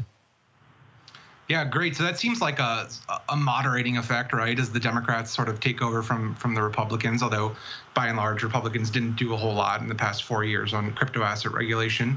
But sort of on the other side of the coin is that the Biden administration is expected to nominate Gary Gensler to lead the SEC. He has a really strict enforcement record as at the CFTC, where he oversaw the implementation of the Dodd-Frank Act's really significant overhaul of the swaps market after the financial crisis. So I guess I'd go back to Colleen here and say, how are you preparing for a Gensler SEC, and what are you worried about? Yeah, well, similar to what Lewis said, I'm cautiously optimistic. The upside with Gensler is that he is substantively very familiar with the crypto space. He taught a course on crypto at MIT. He really understands. I think on the institutional side and obviously the retail side, I do expect we'll see a Bitcoin ETF, and I think that will be welcomed by the industry. I think that one of the challenging aspects is going to be, Gensler is a progressive guy, right? And so you think about, what is crypto all about, right? We're building a parallel financial system next to the existing traditional financial system. And the hope is that, like Bitcoin, it'll be open to everyone, owned by no one. And we've got this wealth gap in the United States that is increasing rapidly. And there's a lot of frustration from people, rightfully, who want better access to the financial system. Who want better access to the financial system. We saw this very clearly with GameStop. And so democratization of this type of financial access, what crypto provides, assuming proper guardrails are in place, is really something that a Democratic administration, Gensler, you would expect them to embrace. And I think it's important to keep in mind that the crypto industry started from the bottom up. This started with retail investors first, not the other way around. And so in many respects, notwithstanding the rapid, institutional involvement we're now seeing, it's really the people's financial system that we're trying to build. And so I think it's going to be tricky to look over at the space and say, well, everything's a security and maybe only accredited investors should participate when non-accredited investors built the system. So I think there's going to be this tension between, for example, not taking a sledgehammer to decentralized finance and instead working with industry, engaging with industry, sharing what are the risks that the SEC is concerned about. And then it's incumbent on industry to figure out how to build the tools to help mitigate those risks. I also think it would be absolutely fantastic if we see Gensler and Commissioner Peirce collaborate, and if we got some movement on Commissioner Peirce's proposed safe harbor. That could be naive thinking, but I'm a glass half full kind of person. So again, cautiously optimistic. Yeah, I love your point about access, retail access, right? This is by and large a retail-driven phenomenon. I think most people out there watching are probably thinking that approval of a Bitcoin ETF is a potential catalyst for the asset class going forward. I know that in the past, some of the reluctance to approve an ETF has been, it's been kind of opaque. It's hard for retail investors to follow this and kind of understand what is the obstacle. Some of it had to do with poor surveillance over the spot markets, or concerns that retail investors might, lose their money if they invest in this asset class. So maybe I'll go to Lewis and say, what would be some of the signs that a Bitcoin ETF is making some progress, and what do you think a Gensler SEC is going to think about some of those applications? Yeah, so a new ETF application was recently filed, and I guess, in terms of signs for progress, we have to see how that progresses. One very positive sign is that Canada recently approved one Bitcoin ETF, and I understand is shortly expected to approve a second Canadian ETF. Canada has been a little bit of a proving ground for the exchange-traded fund sector, and in the past has kind of led the way, and the SEC has kind of taken into account. It doesn't drive SEC decisions, of course, but it is duly noted when a similar jurisdiction has made a move in that direction with similar investor protection concerns. I think it will be a bit of an uphill battle to get an ETF approved here in the States. I think, as you noted, one of the concerns is what's loosely referred to as market manipulation, and particularly vocal about the kind of uneven way in which the Commission has applied concerns around, the depth of markets and the ability to manipulate markets. And although they have, the SEC has said no to other ETFs where there were, similar concerns. They've also to ETFs that have probably much shallower markets and easier to manipulate markets than Bitcoin itself. I think one of the underlying, although not clearly articulated, is if a Bitcoin ETF is allowed to go forward, and if, despite everyone's hopes and expectations, we see a severe drop in the price of Bitcoin because of exogenous events, there may be a concern that the government is in a position of being a buyer of last resort. And for all of us who lived through the great financial crisis of 2008, 9, 10, we saw that the government was obliged to step in and be a buyer of last resort of a wide variety of assets. And I think there is a real reluctance to put in place, the type of financial instrument that would effectively make, the Fed or another, the Treasury or another governmental entity, the buyer of Bitcoin at that degree. And so I think there are some definite, questions around that. Yeah, it's a great point. So speaking of this sort of like retail institutional tension, I want to go to Peter for a second here. Just kind of broadly speaking, conceptually, is it better for regulators to prioritize institutional adoption of the asset class, or is this like a whole new sort of financial system where they should really prioritize retail access? And how do you think a kind of one or the other approach might affect the asset class in the long term? I mean, so Coin Center is a nonprofit based in Washington, D.C., and we're focused narrowly on defending people's freedom to innovate using the underlying technology. And so to some extent, that's more of a retail than institutional concern, although the presence of institutional parties is certainly good for the ecosystem. It brings a sort of gravitas, and it brings a lot of capital into the system that can be used to build better technology. So I'm not sure I have an opinion about that, although just in general, I don't think the job of regulators is to sort of prioritize one investor over another. That's exactly the opposite of what we would want regulators to do. I think we just want even and steady rules of the road, the rule of law, reasonably clear expectations of when you're going to be regulated and when you're not going to be regulated. Because when you're in that gray area, you run the risk of doing something that you thought was sort of free and open for you to do, but actually suddenly you've transgressed the law and you might end up with strict penalties. To that end, state money transmission licensing rules are still actually kind of a mess in this country. Every state has a different definition of money transmission. Some of them include certain Bitcoin-related or crypto-related activities within that definition. even if you're pretty sure you are a money transmitter because you're a company like Coinbase, you've got to go through this ridiculous process of getting licensed in 53 states and territories in order to do an activity that is digital and global by default.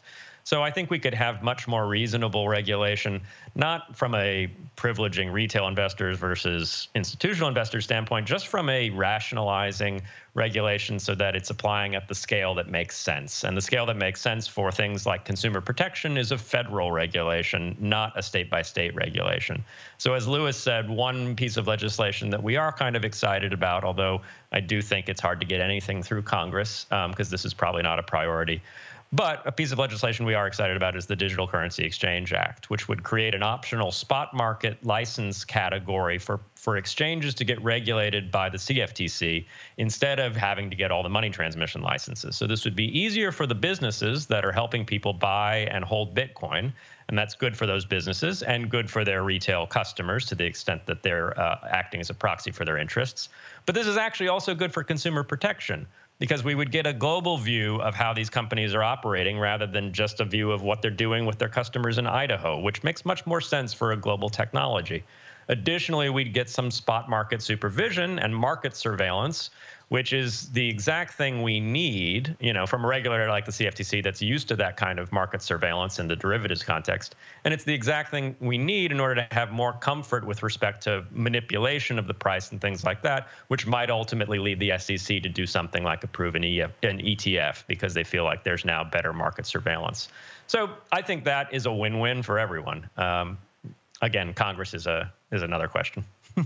Yeah, I definitely think consumer protection will drive a lot of what the Gensler SEC does, and so in the previous administration, that consumer protection angle was, at least in my opinion, focused a lot on some of these ICOs and other sort of offerings that were deemed securities as kind of a way of protecting investors, including XRP. And I know everyone on the panel has a lot of opinions about whether or not crypto assets should be securities.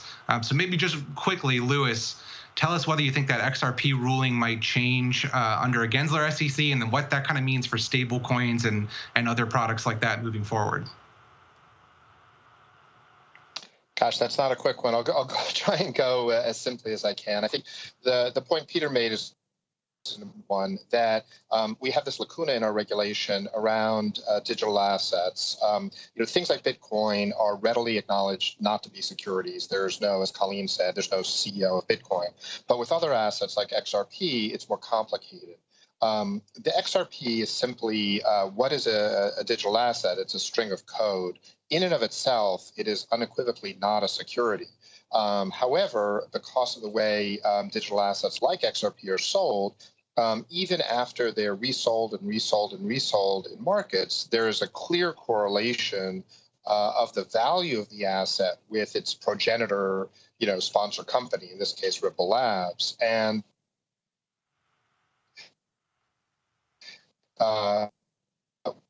that's tradable by retail people and has an important externality, which is its potential dependence on, or at least involvement of, some company. Again, in the case of Ripple Labs, that would be XRP in the case of the Ripple Labs case. I don't anticipate the Gensler-run SEC taking a different position than the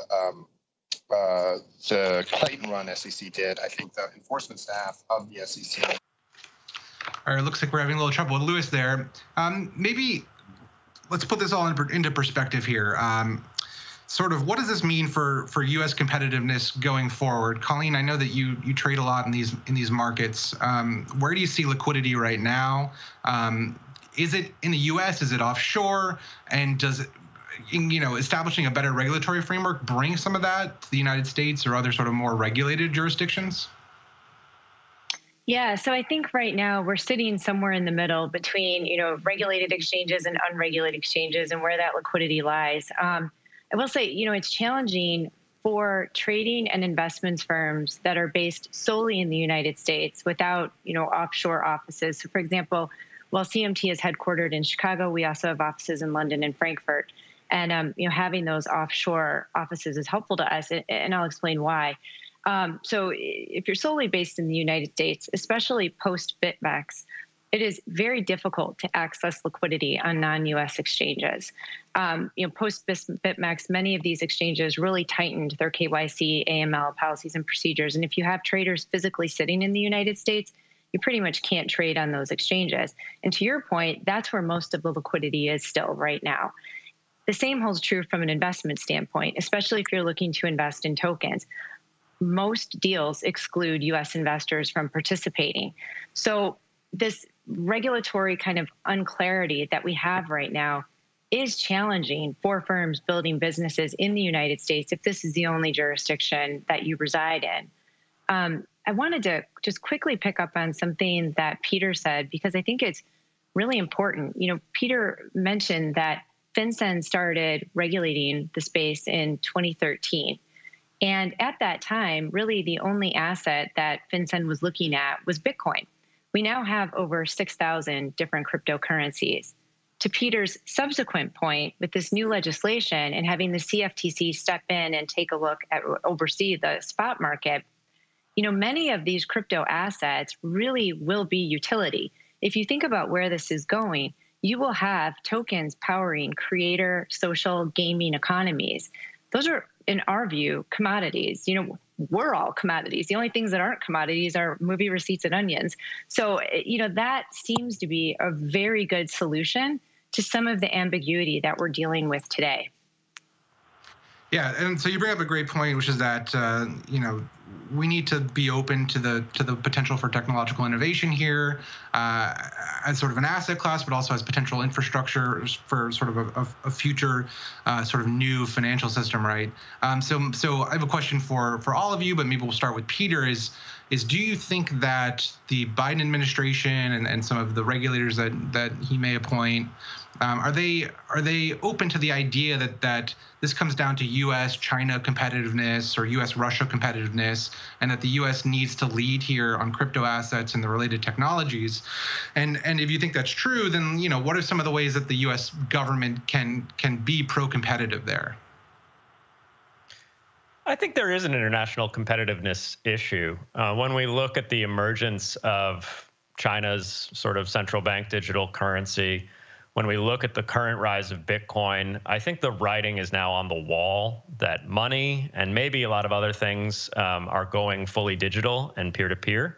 And then the question is, how do we want to architect these systems that move these peer-to-peer digital assets around? Do we want to build them such that they have inherent central control from a government and oppressive surveillance from a government, which is quite frankly what China's building? Do we want to risk foregoing our sort of basic human rights and human dignity to the extent that we hand all of our intimate transaction details to a central authority? I think the answer is no. That would be a very un-American way to build these systems.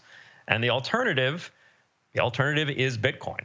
The alternative is this peer-to-peer network that empowers the individual, protects the privacy of the individual, and honors that individual's autonomy. It says that if I want to send a Bitcoin to Lewis, I can do it directly, and I don't have to trust a corporation or a government in the middle. That's the spirit of the American West. It's the spirit of the immigrant cities. It's the spirit of what makes America a great country.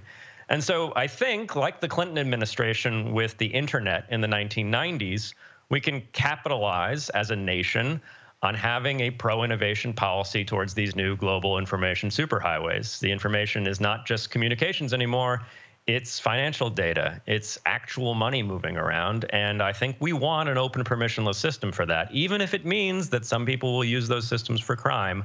If you believe humans are genuinely good and in general good, a little bit of crime is tolerable because most people are going to be using those permissionless networks to do the right things to move our species forward.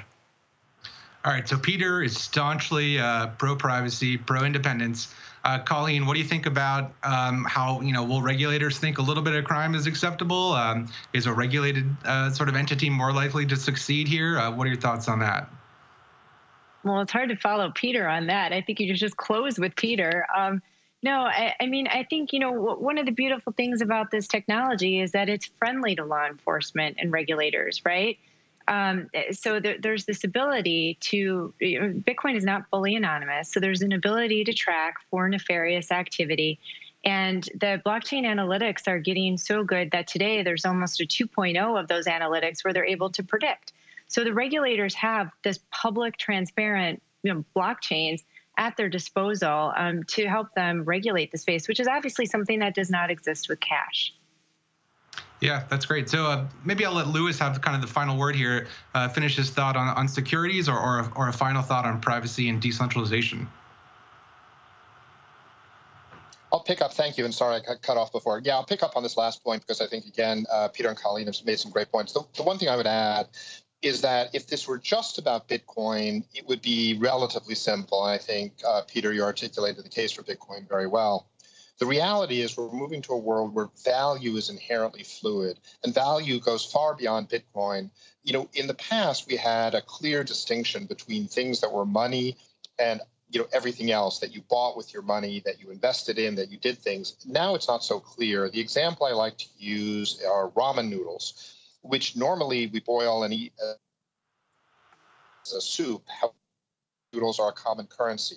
What we're seeing with digital assets is more and more blurring of what is a digital asset and what is its purpose. Ether is used to run smart contracts on the Ethereum network, but at the same time, it's also used as a currency.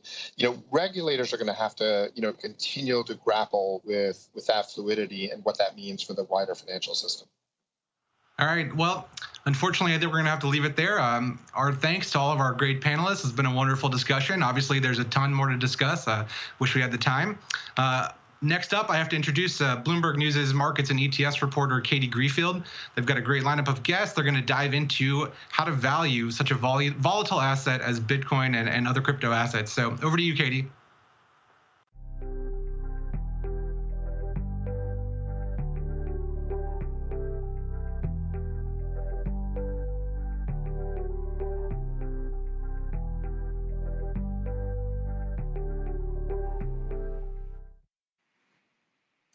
Thanks, Ben, and hello, everyone. My name is Cathie Greifeld, and I'm a cross-asset reporter at Bloomberg News. Today, we'll be focusing on the value of Bitcoin.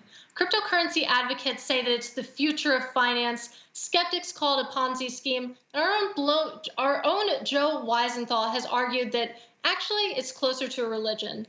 So how do you value an asset class that means so many different things to different people? I'm thrilled to say that with me today to help answer those questions are Nick Carter from Coinmetrics and Castle Island Ventures, Joey Krug from Pantera Capital, and Caitlin Long from Avanti Bank and Trust. Thank you all for joining me. And I want to kick off with a question for each of you. Fiat currencies are backed by a nation's taxing power, whereas the appeal of cryptocurrency is that there's no government involved. So Caitlin, I'm going to put you in the hot seat first. Where does Bitcoin derive its value from? Bitcoin derives its value from scarcity and from network effects. Its value is entirely subjective, which I understand is a difficult concept for folks to get their arms around. The value of fiat currency isn't, I would challenge, it isn't in the fact that it's the nation's taxing power. The value of fiat currency is the productive capacity of all the assets and people in that country, whereas for Bitcoin, the value really is the productive capacity of all the people and the assets in the world. And to the extent that it does become a monetary instrument, it represents a call on all the future production and capacity of all the people in the world in the future. So Joey, come in here next. Would you agree with that, or what would you add? Yeah, I definitely agree with that. I mean, I think what I'd add is I view Bitcoin as it's sort of like the most pure asset that exists. Critics like to say it doesn't really do anything, and that's sort of the point. Some people call it digital gold. I agree with that thesis. And I think, the most powerful thing about Bitcoin is that the supply can't be debased. There's only ever going to be 21 million Bitcoins. And I mean, that's a lower inflation rate. Bitcoin already has a lower inflation rate than gold does. And Nick, bring us home. I mean, what is that? Do you also view Bitcoin as a digital gold of sorts? Is that where most of the value is today? Yeah, I think gold is a convenient and reasonable analogy for Bitcoin. You can think of it as a dematerialized gold. That process of rendering it digital but still retaining some key monetary properties like the hardness of issuance, the supply schedule, the relative fairness of issuance. It inherits those properties from gold or has similar, those are innately comparable, but then Bitcoin introduces new properties because it is dematerialized, so it's highly transmissible, it's programmable. It's very easy to verify and prove ownership of some value. That's really critical. It's easy to take physical delivery of the asset. So it contrasts really favorably with gold along those dimensions. And as Caitlin says, it's an intersubjective consensus, the value of Bitcoin. But because it improves upon gold in those key respects, I would say it has the potential to surpass it as a monetary medium, but it will ultimately be a spontaneous, wholly free market phenomenon. So, Nick, I want to stay on you and the idea of Bitcoin as digital gold, because it feels like the conversation around Bitcoin over the past year really has shifted from it being a form of payment to a store of value. Compared to 2017, there's far fewer articles on whether I can buy a cup of coffee with Bitcoin and more about it being a cash alternative or an alternative to gold. So I'm curious whether whether those two use cases can live in harmony, or at a certain point, will the community have to prioritize one over the other? Well, we've had these debates really since the founding of Bitcoin. In fact, the first response to Satoshi on the mailing list in 2008, when Satoshi proposed Bitcoin, involved Bitcoin's ability to potentially scale up at the base layer and satisfy the world's payment capacity. So this has been a problem that we have debated, literally since day one. And in fact, the Bitcoin community kind of fought a civil war over this. Do we want to increase the throughput of the base network itself, or do we want to build in a layered fashion? And I would argue that the side that was advocating for that layered approach prevailed in that conflict of visions, and that is really the main way we see people building on Bitcoin today. Understanding that there are constraints in terms of the data overhead of the network, and that it's more likely that Bitcoin will evolve to mirror the way that payments and settlement networks work in the established payment space, where you have utility scale settlement networks at the base, similar to Fedwire, for instance, and then many layers on top of that where payments occur, where settlement is not immediate, settlement is deferred. And that is the vision that I see most Bitcoin developers and corporates working towards today, that layered approach. And that's the one that makes the most sense to me, frankly. So, Caitlin, I'd love to bring you in here, since I know this is something you've spent a lot of time thinking about. I mean, where do you fall on that sort of debate, a payment versus a store of value? Well, right now, I think the character of Bitcoin has changed as its price has gone up and as its network effects have literally exploded, especially in the last 5 years, but throughout its whole history. And Nick is absolutely right. Money is layered. Money if you think about central banks, is layered. The only central bank money that most of us have access to is our physical paper bills. Otherwise, the money that we consider to be dollars or euros or yen is mostly bank deposits. That's a layer two on top of the base layer of commercial bank of central bank money. The monetary base is, to put it in the M's for those economists out there, monetary base is M0, and then you've got M1, which includes banknotes, and then M2 and M3, et cetera. And so we have layered money in traditional money.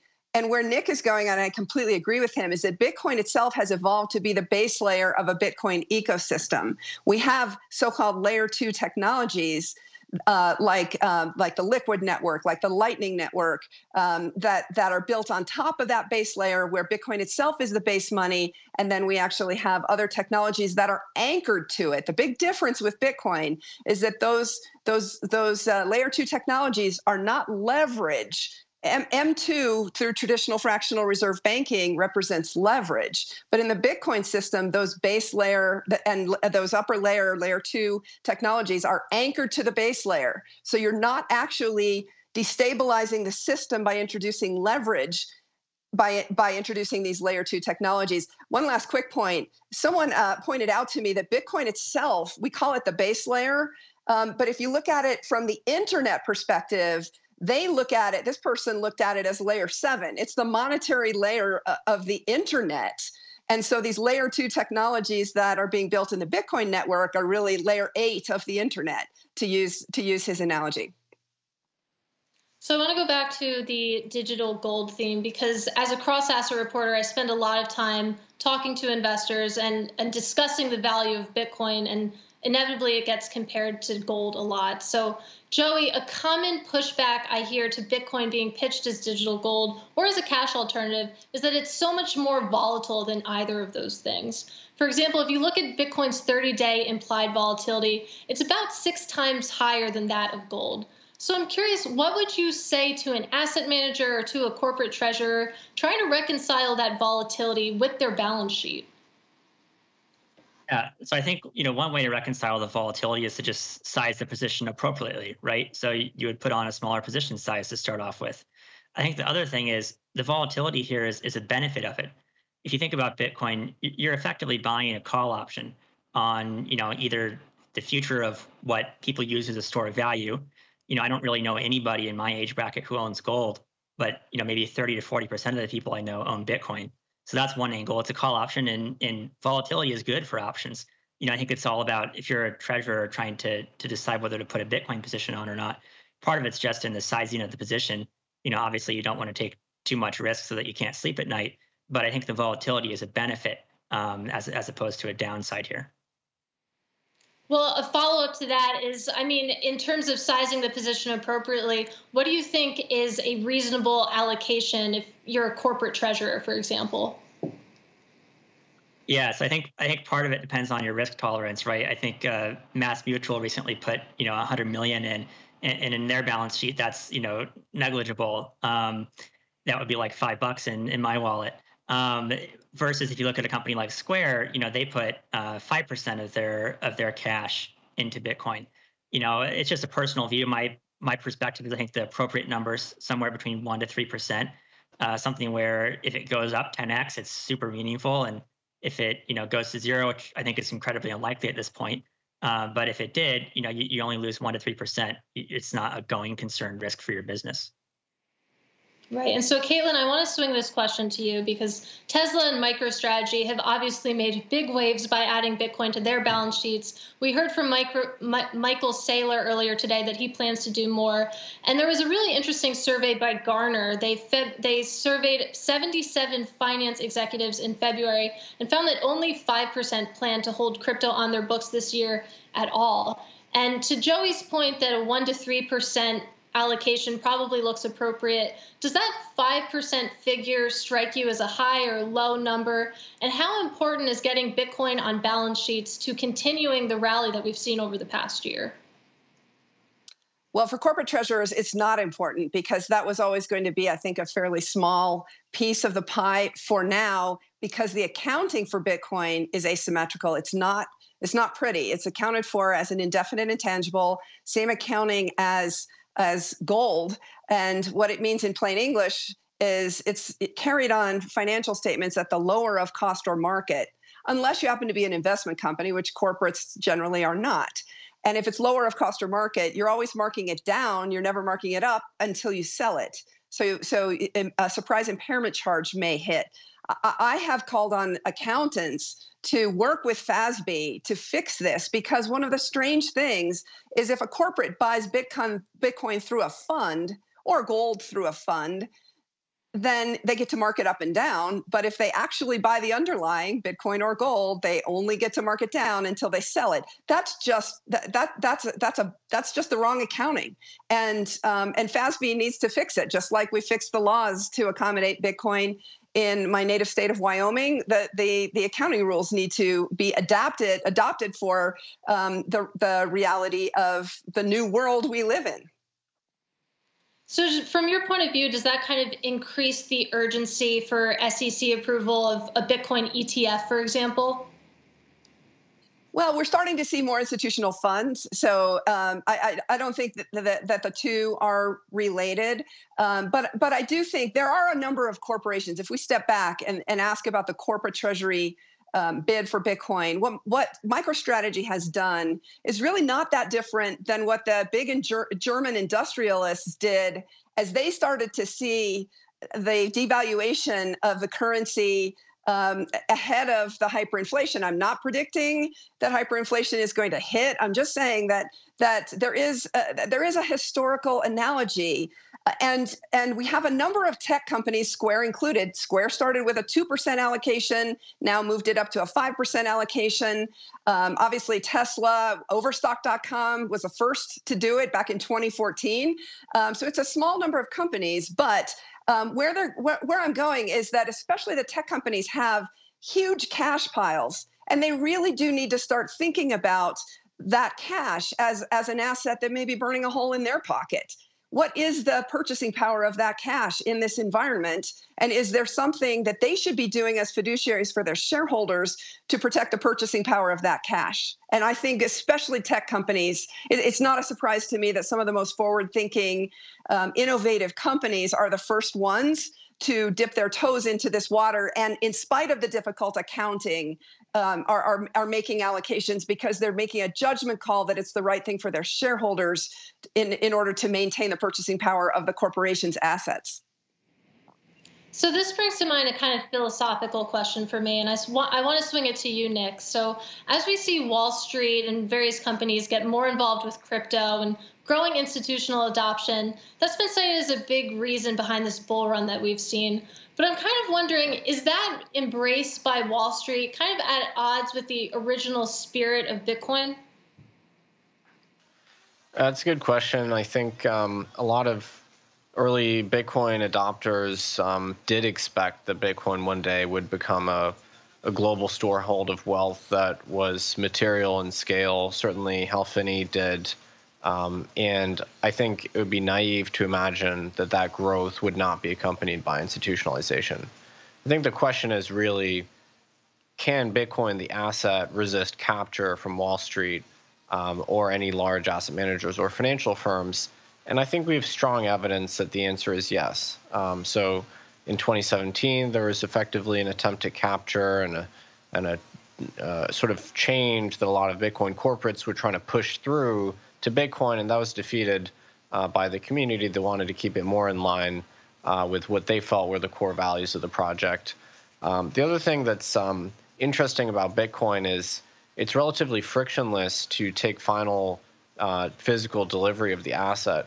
So even in the presence of intermediation, that's not a deal breaker for Bitcoin in terms of individuals being able to really, take ownership of their keys, because it's easy to exit a custodian or a bank or an intermediary, which means that it's more difficult for the asset to get truly captured and put into some sort of walled garden situation like we see with gold in the LBMA. So the asset itself has these properties which make it sort of uniquely resistant to capture and empower individuals and regular users relative to those third-party intermediaries. So I think that's real cause for optimism.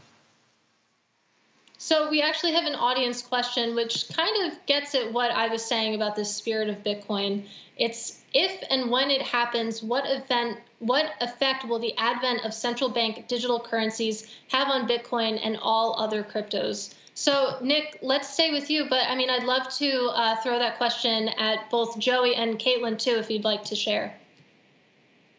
Well, I'll start. So I've been following the CBDC debate very closely. I read all of the white papers published by all the various central banks, and the one commonality that sticks out to me in every single one of them is language to the tune of, yes, we need to have embedded KYC and AML. We need to have embedded surveillance capacity. And they sort of beat around the bush at all, but you won't find a central bank out there saying we are going to provide an instrument which is digital but has the exact same qualities as physical cash, which is true privacy and true transactional autonomy. You will not see a central bank committing to that with their CBDC programs. So if you compare Bitcoin to that, Bitcoin does give you transactional freedom that is by design, and it gives you a measure of privacy. So to me, I see Bitcoin as starkly opposed in the objectives and the things that it permits you to do, starkly, differentiated from a CBDC.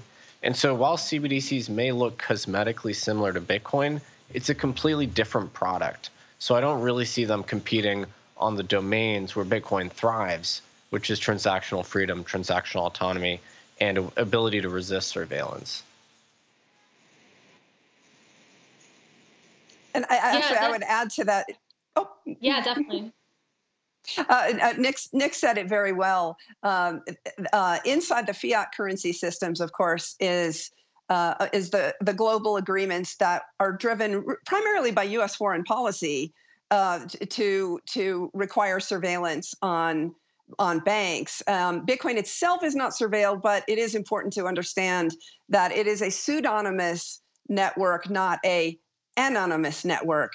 And the ability to plug Bitcoin into the banking system is a function in part of the fact that there are surveillance firms, private surveillance firms, that can actually trace transactions. This is in part how law enforcement is done on Bitcoin. It is not an anonymous network, and as a result, there is not as much illicit finance as one might think. And one of the biggest reasons for that is precisely because criminals now know that they can be traced. And you can always trace some crime created with a keyboard back to an IP address. Mm-hmm. Yeah, and I think, Joey, unless you continue. Sorry. Oh, I was just gonna say, I think it's pretty different. Like the whole kind of central bank digital currency thing. It reminds me of like when people when the internet first came out, they took photos of newspapers and put them on the internet. That's sort of how like the newspaper business initially migrated to the web. And I think it's just so different.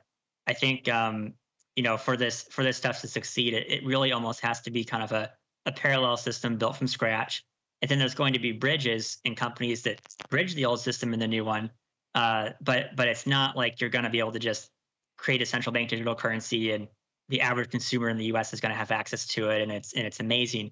It kind of reminds me of fintech companies. I think most of fintech today outside of the blockchain space is sort of like putting lipstick on a pig. You still have the same broken rails underneath. And so you can't do a whole lot with that, which is why you have apps like Robinhood, which are pretty cool. But, if you look at the GameStop example, these systems still break down because the fundamental stuff at the core is really antiquated, in my opinion. So, Joey, I want to stick with you, and I want to return to a topic we touched a little bit on, but economists up and down Wall Street have been warning that inflation is coming as the economy gets closer to reopening, and we potentially have another big fiscal package on the way. But what's interesting to me is that even as bond yields have been backing up and break-even inflation rates have been rising, you haven't seen much action out of Bitcoin. It's been really treading water, it feels like, through much of this action. So I'm curious whether, the activity over the past week or so has put a sort of a dent on that Bitcoin as an inflation hedge thesis. I don't think so. I mean, I think, Bitcoin went from 20-something thousand last year to now it's in the 50,000s, which is, massive outperformance relative to every other asset class. And it doesn't go straight up. This asset, because it's so volatile, it does often have, 30 to 40% pullbacks, even in the middle of a bull market, which is really wild. In traditional finance, a 30 to 40% pullback would be a massive bear market. In crypto, that's a swing that you see along the way as part of the bull run. And so I think it's still pretty healthy. I think in terms of price action, I think things will be kind of back to normal, by April, if not sooner.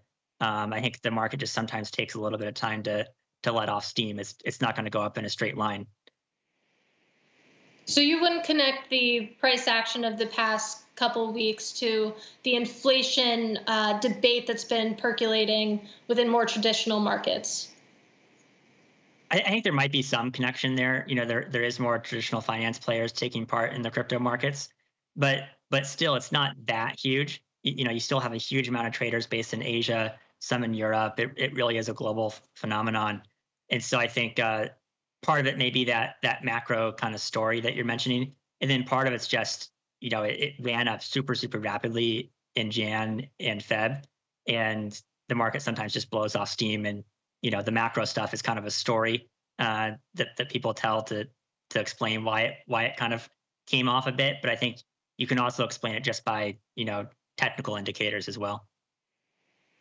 So in a panel about the value of Bitcoin, I feel like I have to bring up Tether. So just to recap the news from earlier this week, Bitfinex paid to settle a New York probe into Tether, and New York Attorney General Letitia James said that Tether's claims that its virtual currency was fully backed by US dollars at all times was a lie. So Caitlin, given that about 55% of all Bitcoin purchases are estimated to be conducted with Tether, what does this mean for Bitcoin going forward? Well, Bitcoin is connected to the traditional fiat currency systems. There are bridges, to Joey's point, about that enable money to flow in and out, and that is really important to the growth of the network. Had those bridges not been there, we wouldn't be where we are in terms of the network effects.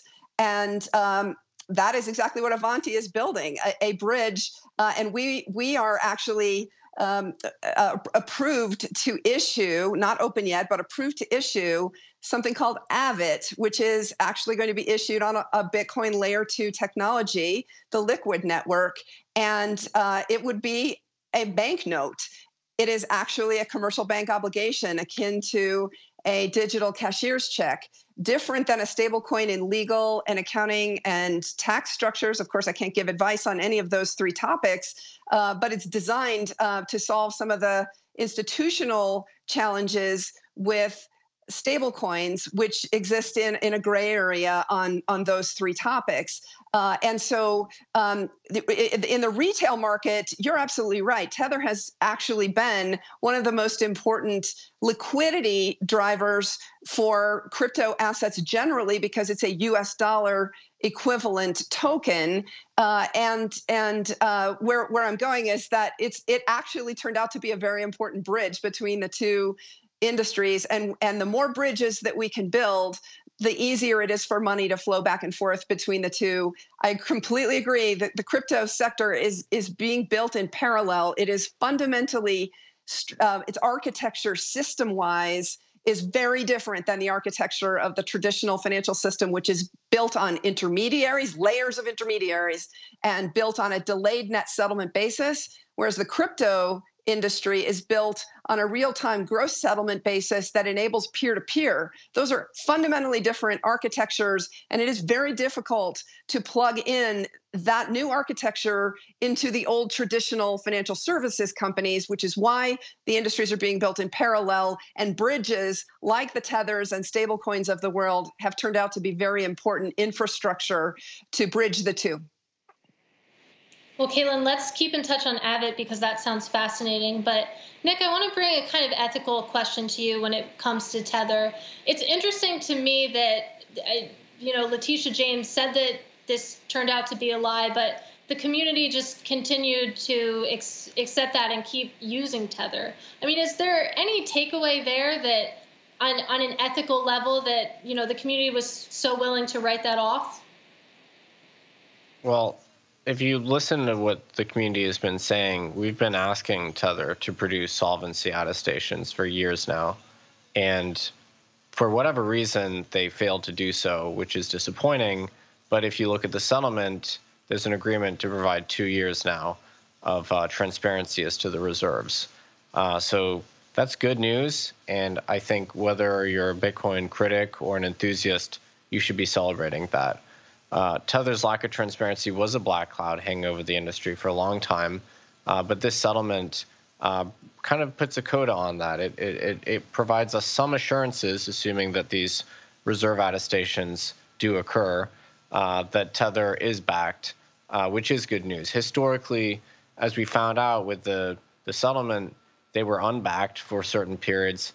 To me, that's indicative of the way that the government and the bank sector engages with the crypto industry, or they've engaged historically, which is to deplatform firms like Bitfinex and Tether. And so a lot of their troubles trace back to the state using the banking sector to deplatform disfavored industries. That seems to have changed a little bit now, for the better, and so now crypto firms can obtain banking. But the ultimate responsibility for Tether's struggles lies with these efforts like Choke Point to keep crypto out of banking, and I'm pretty glad that that's not the case anymore.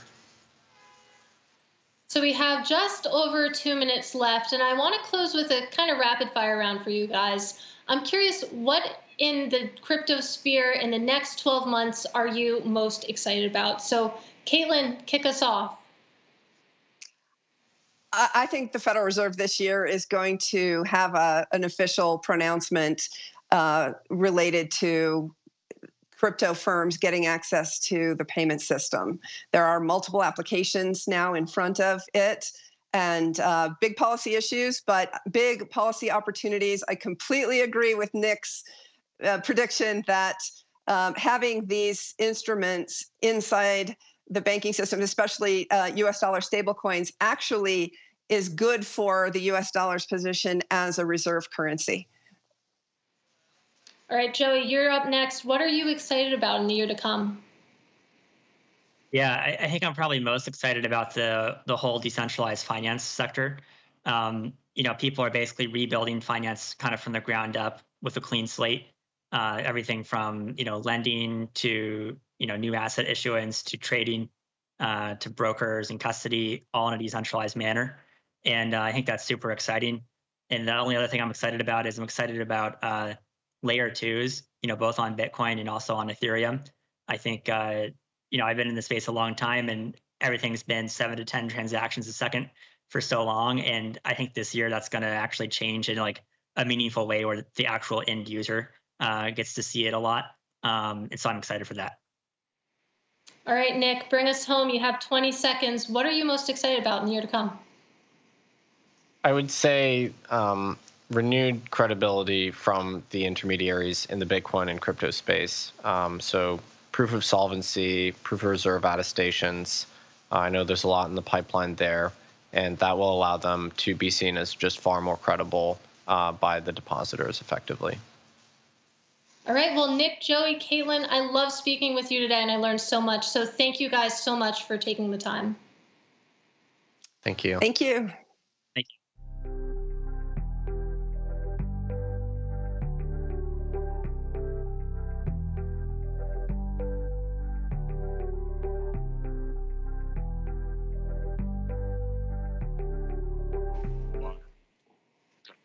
That concludes today's event. Thank you to everyone in the audience and to all of our speakers for taking the time.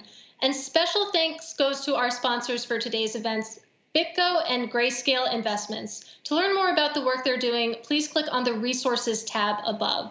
Also, be sure to follow @Bloomberg Live on Twitter and LinkedIn for updates on future events. And if you haven't already, please consider subscribing on Bloomberg.com/subscriptions. Thank you again very much for joining us today, and we'll see you at the next one.